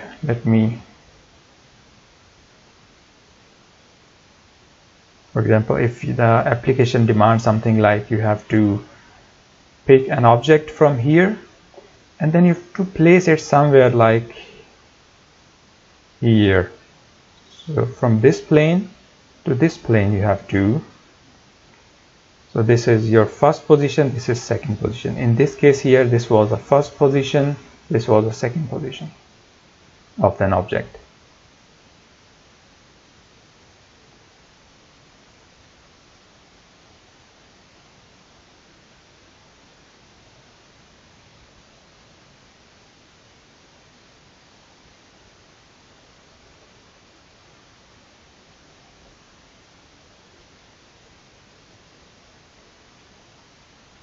So this is the first case, this is the second case.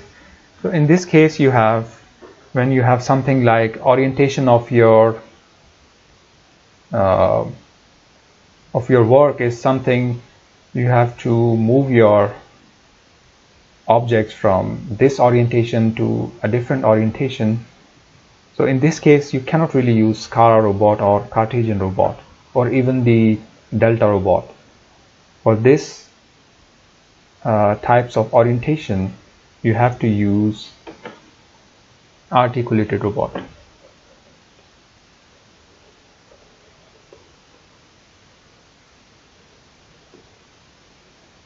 Okay, and also you need to consider how the robot should be, orientation of the robot should be. If you have like overhead support, okay, For example, you have something to support the robot from top, then better go for Cartesian robots or Delta robot. But if you don't have this overhead support, then you need a ground support, and for that you need SCARA or articulated robot. The next thing you have to consider is the degrees of freedom. The cost of the robot increases with number of degrees of freedom, and this is because there will be more joints, more actuators, and 6 degrees of freedom is suitable for most works.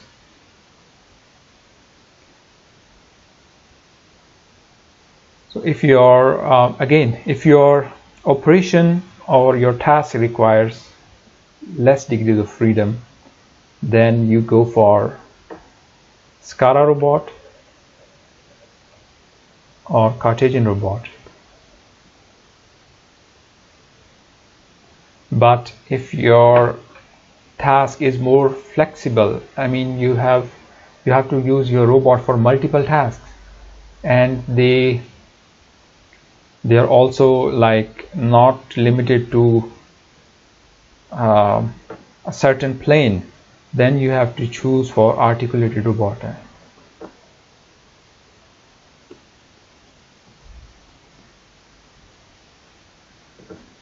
So again, these degrees of freedom is purely dependent upon your task, what you're going to do. And then comes the velocity. Velocity consideration is affected by robot's arm structure. So when you have, for example, in some applications where you need the high velocity, and then if you need, let's say, high velocity,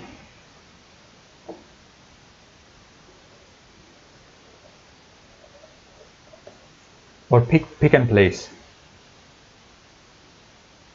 then go for your first preference will be Delta robot, and then number 2 will be Cartesian robot.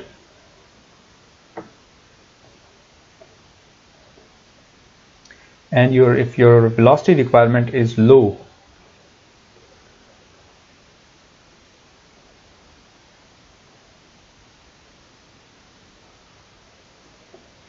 then I will go for SCARA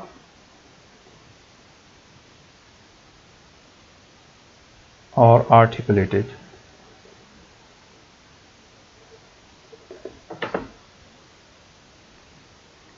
Okay, the next is the drive type. So the type of powering mechanism used in the robot, you have to consider if you want to buy a robot or design a robot, what types of powering mechanism is there: hydraulic, electric, pneumatic. So each one have their own advantages and disadvantages. So you need to be aware of this beforehand, and based on that you can select a proper robot. So some robots, they use hydraulics, some use electric, some use pneumatic. So based on some other parameters like how much noise is being generated, how much power is being transmitted, and how much at distance you gonna operate this robot. So you need to consider these also while selecting the robot. Most of time they are electric or hydraulic.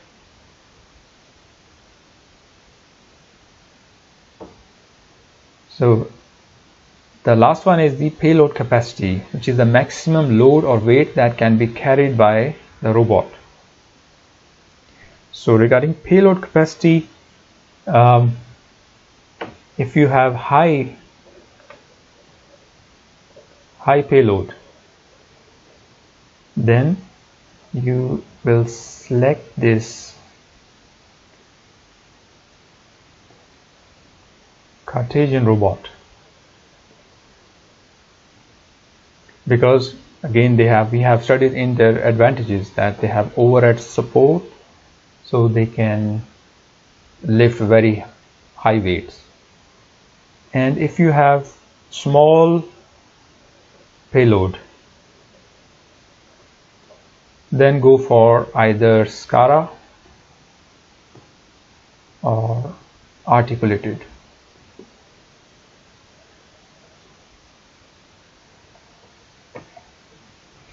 Okay, so yeah, this is how we're gonna select the robot.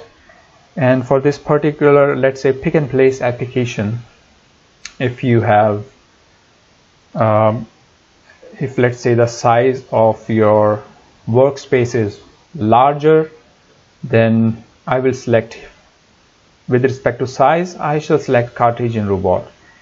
And then orientation, let's say if the orientation of the end effector only requires horizontal or in a planar motion, then I will select here again Cartesian robot.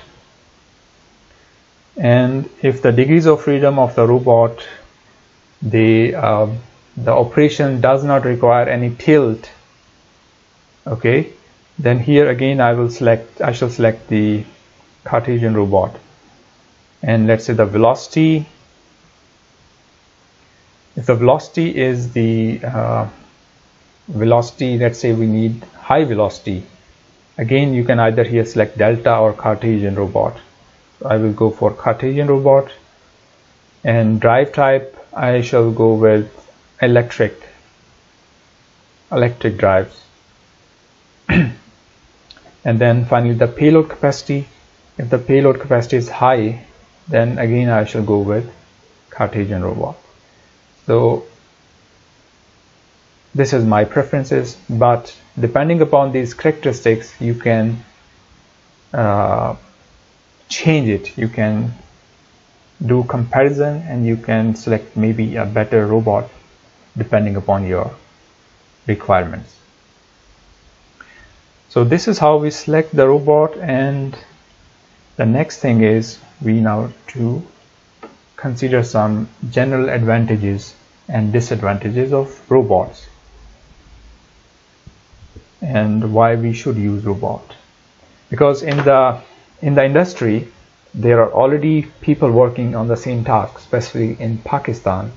People are working for some assembly operations, welding, and when you go to your boss and tell them I want a robot, and then he will ask you why, tell me some advantages, or why should I choose a robot. And so that's why you should be able to tell why, what are the advantages, and also honestly you have to tell the disadvantages also. So the boss should be aware of also the disadvantages. So let's see one by one all the advantages first. Increase in productivity, safety, efficiency, quality, and consistency of the product with the use of robots. So this is one of the advantages. You have more productivity, more safety, and the quality of your product will be also better because robots are more accurate, efficient. So this is one of the advantages. And then we have robots can work in hazardous environments without the need for life support, comfort, or concern about safety. So humans, on the other hand, they need some rest, or you can say they need some break within the work sessions. So in case of robots, you don't need these kind of supportive measures for working. So this is also one of the selling point of robots. The third one is robots need no environmental comfort such as lighting, air conditioning, ventilation, and noise protection. So all the things that are must for human working conditions. They are not necessarily needed for robots. They can work in dark without any light, like without air conditioning or proper ventilation, and also they don't need any noise protection to cover.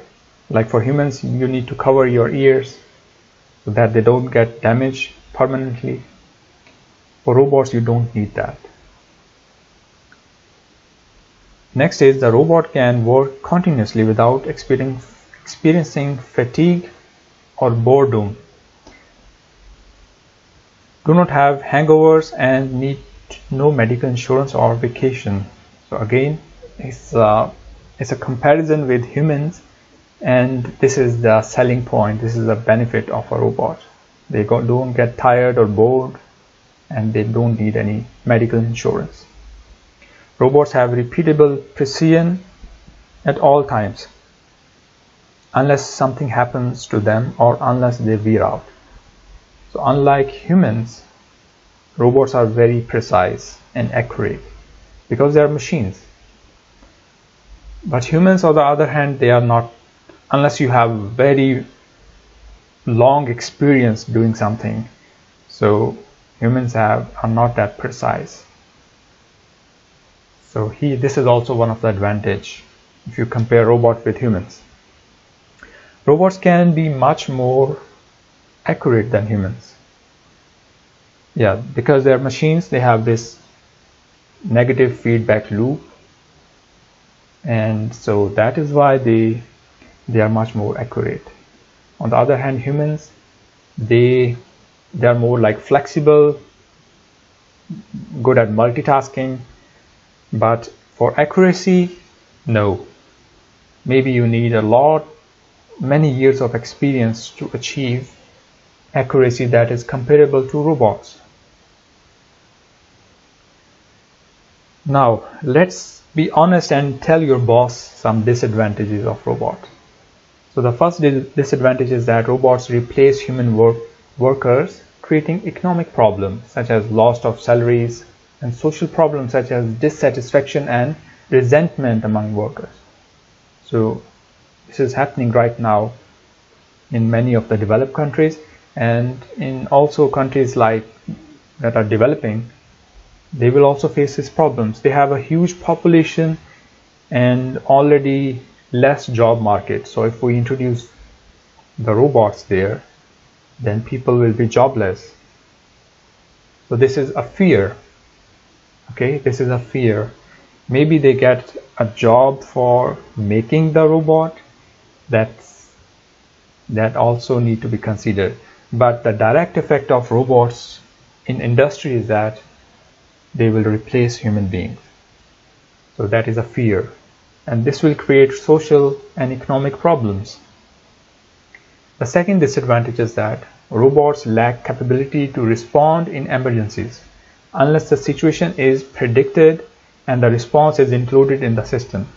Safety measures are needed to ensure that they do not injure operators and machines working with them.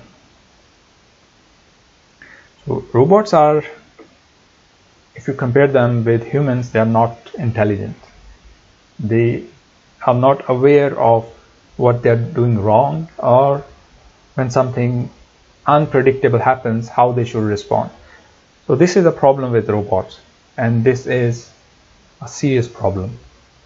They can damage, and they don't know how to respond in some unpredictable situations. The third disadvantage is that robots are costly due to initial cost of equipment, installation cost, need for training, and need for programming. So your boss must be aware of this thing. Initially, you need to invest a lot of money because all these robots are manufactured in the West, and they have very high prices for them. And also then you need installation cost to install the robot, transportation cost. Then you need to train your workers, and also you need to For operation and maintenance, that's another thing. I think that cost is less, but initial training cost will be higher. So these are some advantages and disadvantages of the robot. And now we shall move toward the safety. So when you're working in an industrial environment where there are a lot of industrial robots, so of course you need to know and consider safety. As we have seen in the disadvantages of the robots, that they are not that intelligent and they can cause problems because of that. Safety problems. So safety is everyone's responsibility. That needs to be clear. It's everyone's responsibility. You cannot only blame the robot. The present day industrial robot is a dumb. Okay, they are not intelligent. They cannot think all the possible scenarios where they can hurt someone. Therefore, safety in robotics must be managed by humans. So this thing is clear that humans should do this safety work. In matters of robot safety, the safety of humans should come first. Then the safety of the robot, and finally the safety of other related equipment. So you need to make a priority. First, safety of humans, then safety of robot, and then the other equipment around. If you are in industry working there, so first human safety. It does not matter how expensive the robot is. If something goes wrong, first human must be protected. Okay, and then the robot. Especially in the West, in the developed countries, they follow this rule very clearly and very openly. Again, I'm saying it doesn't matter how costly the robot is. Humans are more costly. They are more important. Okay, so the next point says that both workers and visitors need to be protected from robots. Robots can injure people in many ways, either through bodily impact or by pinning the human against some structure. Okay, so in industry there are workers that are working with the robot, and then there are some visitors that visit your company or your industry, and they can visit for many purposes. Okay, just to see how their order is being executed, or maybe they want to purchase a similar robot like this. So the safety, from the safety perspective, both these workers and visitors need to be protected. Okay, and because the robot can, if things goes wrong, the robot can hit this human, or also they can just push a human against the wall, so it can injure human beings. The most dangerous situation in which human must work with a robot is when repairing it. The next most dangerous situation in which a human must work with a robot is during the robot's training or programming. The least dangerous situation in which humans must work with a robot is during the robot's normal operation. So now we are talking about when humans are working side by side with robots.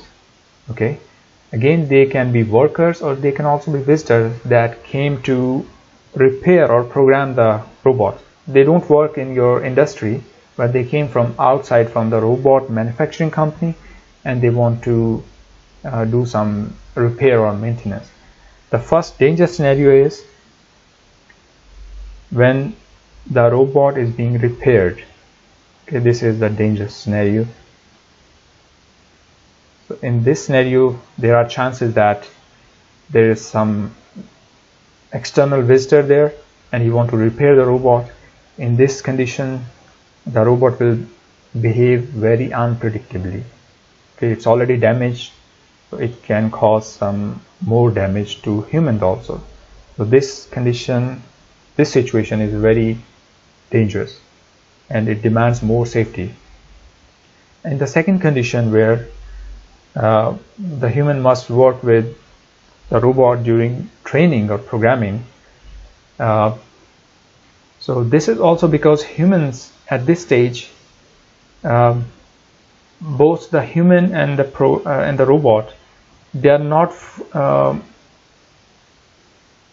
being expert of their, or they are not fully in a fully functional state. For example, while programming the robot, the code might not be perfect, and during training, humans also don't know before that how the robot gonna move or behave. So this is also a dangerous situation, but it is categorized as less dangerous than the previous one. The least dangerous situation is when the robot is working normally, it's perfectly programmed and is doing its normal operations, and then humans have to work there. So this is less dangerous because things are already in a flow and there are less chances of getting some kind of damage. Okay. Unintended operation can result in injury. For example, a robot's arm functioned erratically during a programming sequence and struck the operator.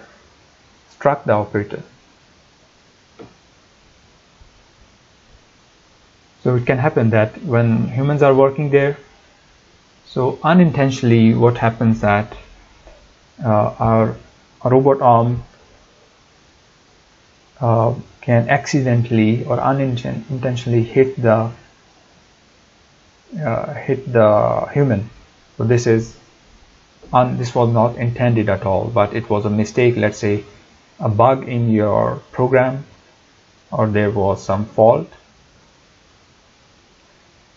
Next point is a material handling robot operator entered a robot's work envelope during operations and was pinned between the back end of the robot and safety pole. So this is another scenario where things can go wrong. So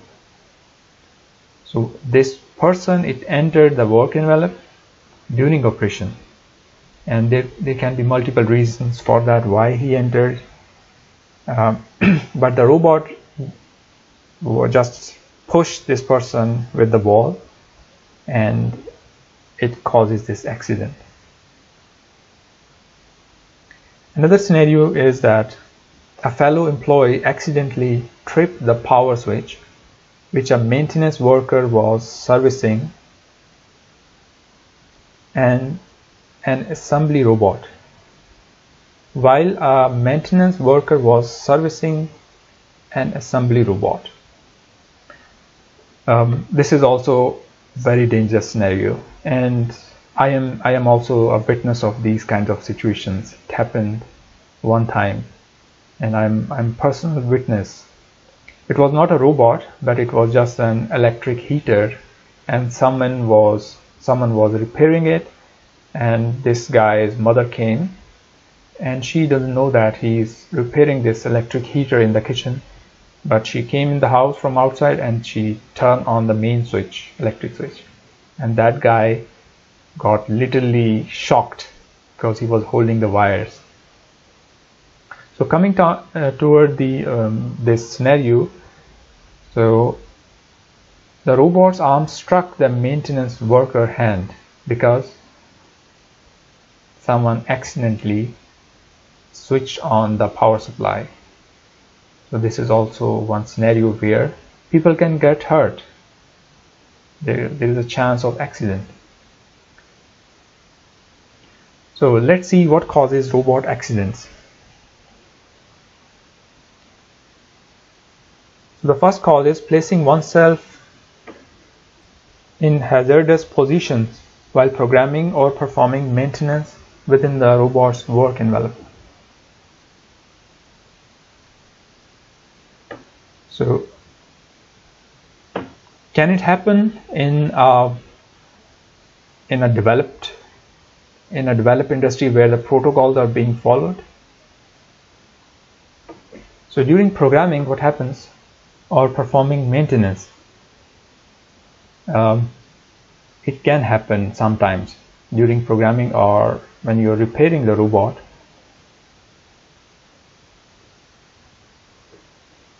While you're focused on programming and repairing, so sometimes unintentionally humans, they enter the danger zone, okay, and this can cause accident. So if you are especially repairing or maintenance, there is a maintenance operation, then you need to be careful that you must have to follow the safety protocols. The second cause is entering the envelope because of unfamiliarity with the safeguards in the place or not knowing if they are activated. So especially for newcomers, the fresh graduates, this can happen because they are not aware of the signs and safety signals, not fully aware. So what happens that they might learn by experience.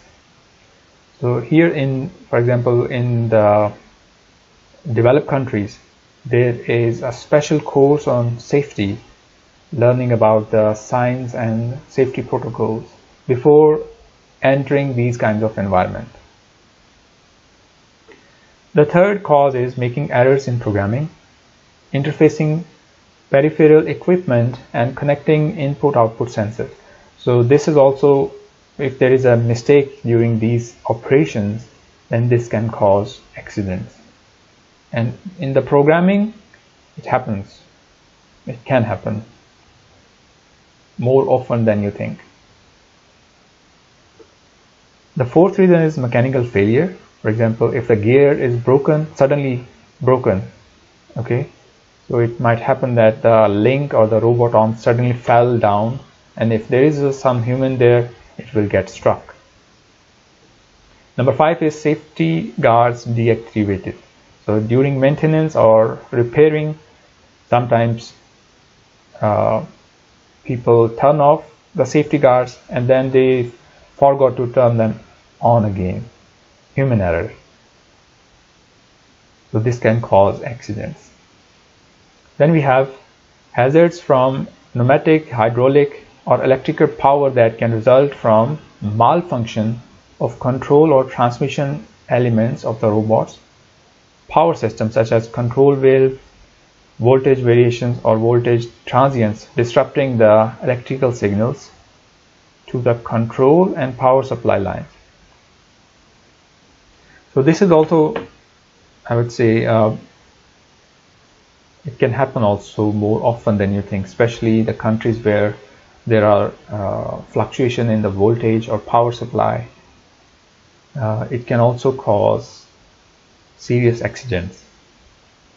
And the last one is electrical shock and release of stored energy from accumulating devices that can result in injury to personnel.